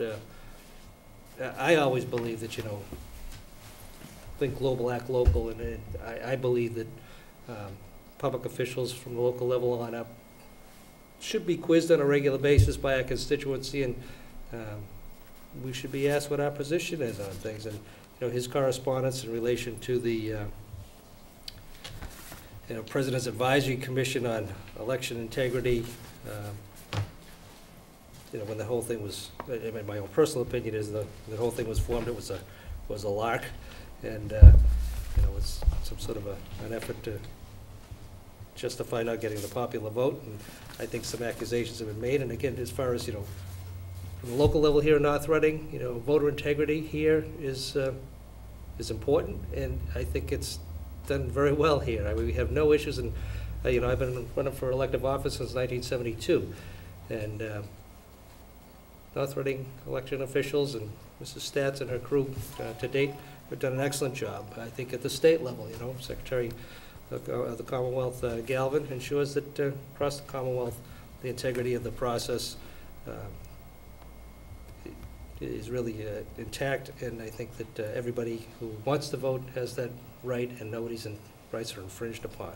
So I think the commission is an insult, and he's asking for our opinions, but specifically addressed to me, asking what my opinion of it, and I happen to concur that I think it's a joke, I think it's a lark, and I think it's a waste of resources and time and energy, and good for those secretaries of the state who were not complying with the request. So I stand with Mr. Griffin if he's watching. From that, thank you, Mr. Chairman. Thank you. Well, I did want to say a few comments about the storm and the cleanup. RMLD was great, but I have to tell you, our DPW crew, they really stepped it up. For our kids to be able to go out and have Halloween a few days after that storm, and most of the trees were off the sidewalks, or at least pulled aside, or at least marked with some yellow caution tape. and Chris Deming wasn't here, and congratulations to him. He got married a few days prior to that storm, and so hopefully he was somewhere nice and comfortable laughing at us as we were dealing with it. But I left my house around 4 in the morning the day of the storm, and it was just, I've never seen anything like it. Honest to God, I couldn't get out of my neighborhood. There were tree down across every roadway I tried to go. I had to go up on a sidewalk and get out that way. And then when I came home and I saw the amount of cleanup was in that quick a time, which was about a 9-hour period, it was amazing. So I really think sincere congratulations to the DPW for their response and staying on top of it, because a lot of towns around us, Andover, North Andover, I don't think they had power for days and missed school. I believe they had. North Andover, Tewksbury. Right, and we lost power at our school, but the generator did work. But I know we had to cancel school. It was the right thing to do, by the way. And so I want to thank the town administrator and the superintendent for making the right call, because the streets weren't safe that morning, and it gave an opportunity for the DPW crews to get things cleaned up. It gave the kids from Tewksbury and Andover North End 2 Halloweens. Yeah. Because we had, Yeah. Mr. Messeri said he had Twice kids as from many. Andover. We had kids from Andover and Tewksbury in our house Yeah. too. They triple dipped. They did North Reading, Andover, and North Andover, because they were all on different nights. So, Yeah. pretty good. We had a group that said they were from Andover. Yeah, that's okay. I still have plenty of candy left. Tell them to come by. Mrs. Major Pelly does too, pull it out. I assume everyone received the email from Brad Jones' office regarding the Thanksgiving Day dinner coming up this November 19th. It's an annual, Andrew, would be your first, I believe, right? So you have to sing a song, so be prepared. You need to respond to her, she's trying to plan Yeah, the, Paige and Amanda Doran, if you could reply to them by November 9th, they're asking, would be appreciative if you could do that. And it's a great event, I gotta say. It's a class act, so I think you will enjoy it very much, and the food's always good. We'll partake in the turkey. Okay. That's all I have for this evening, so I'll take a motion to adjourn. Motion to adjourn? Second by Mrs. Minipelli.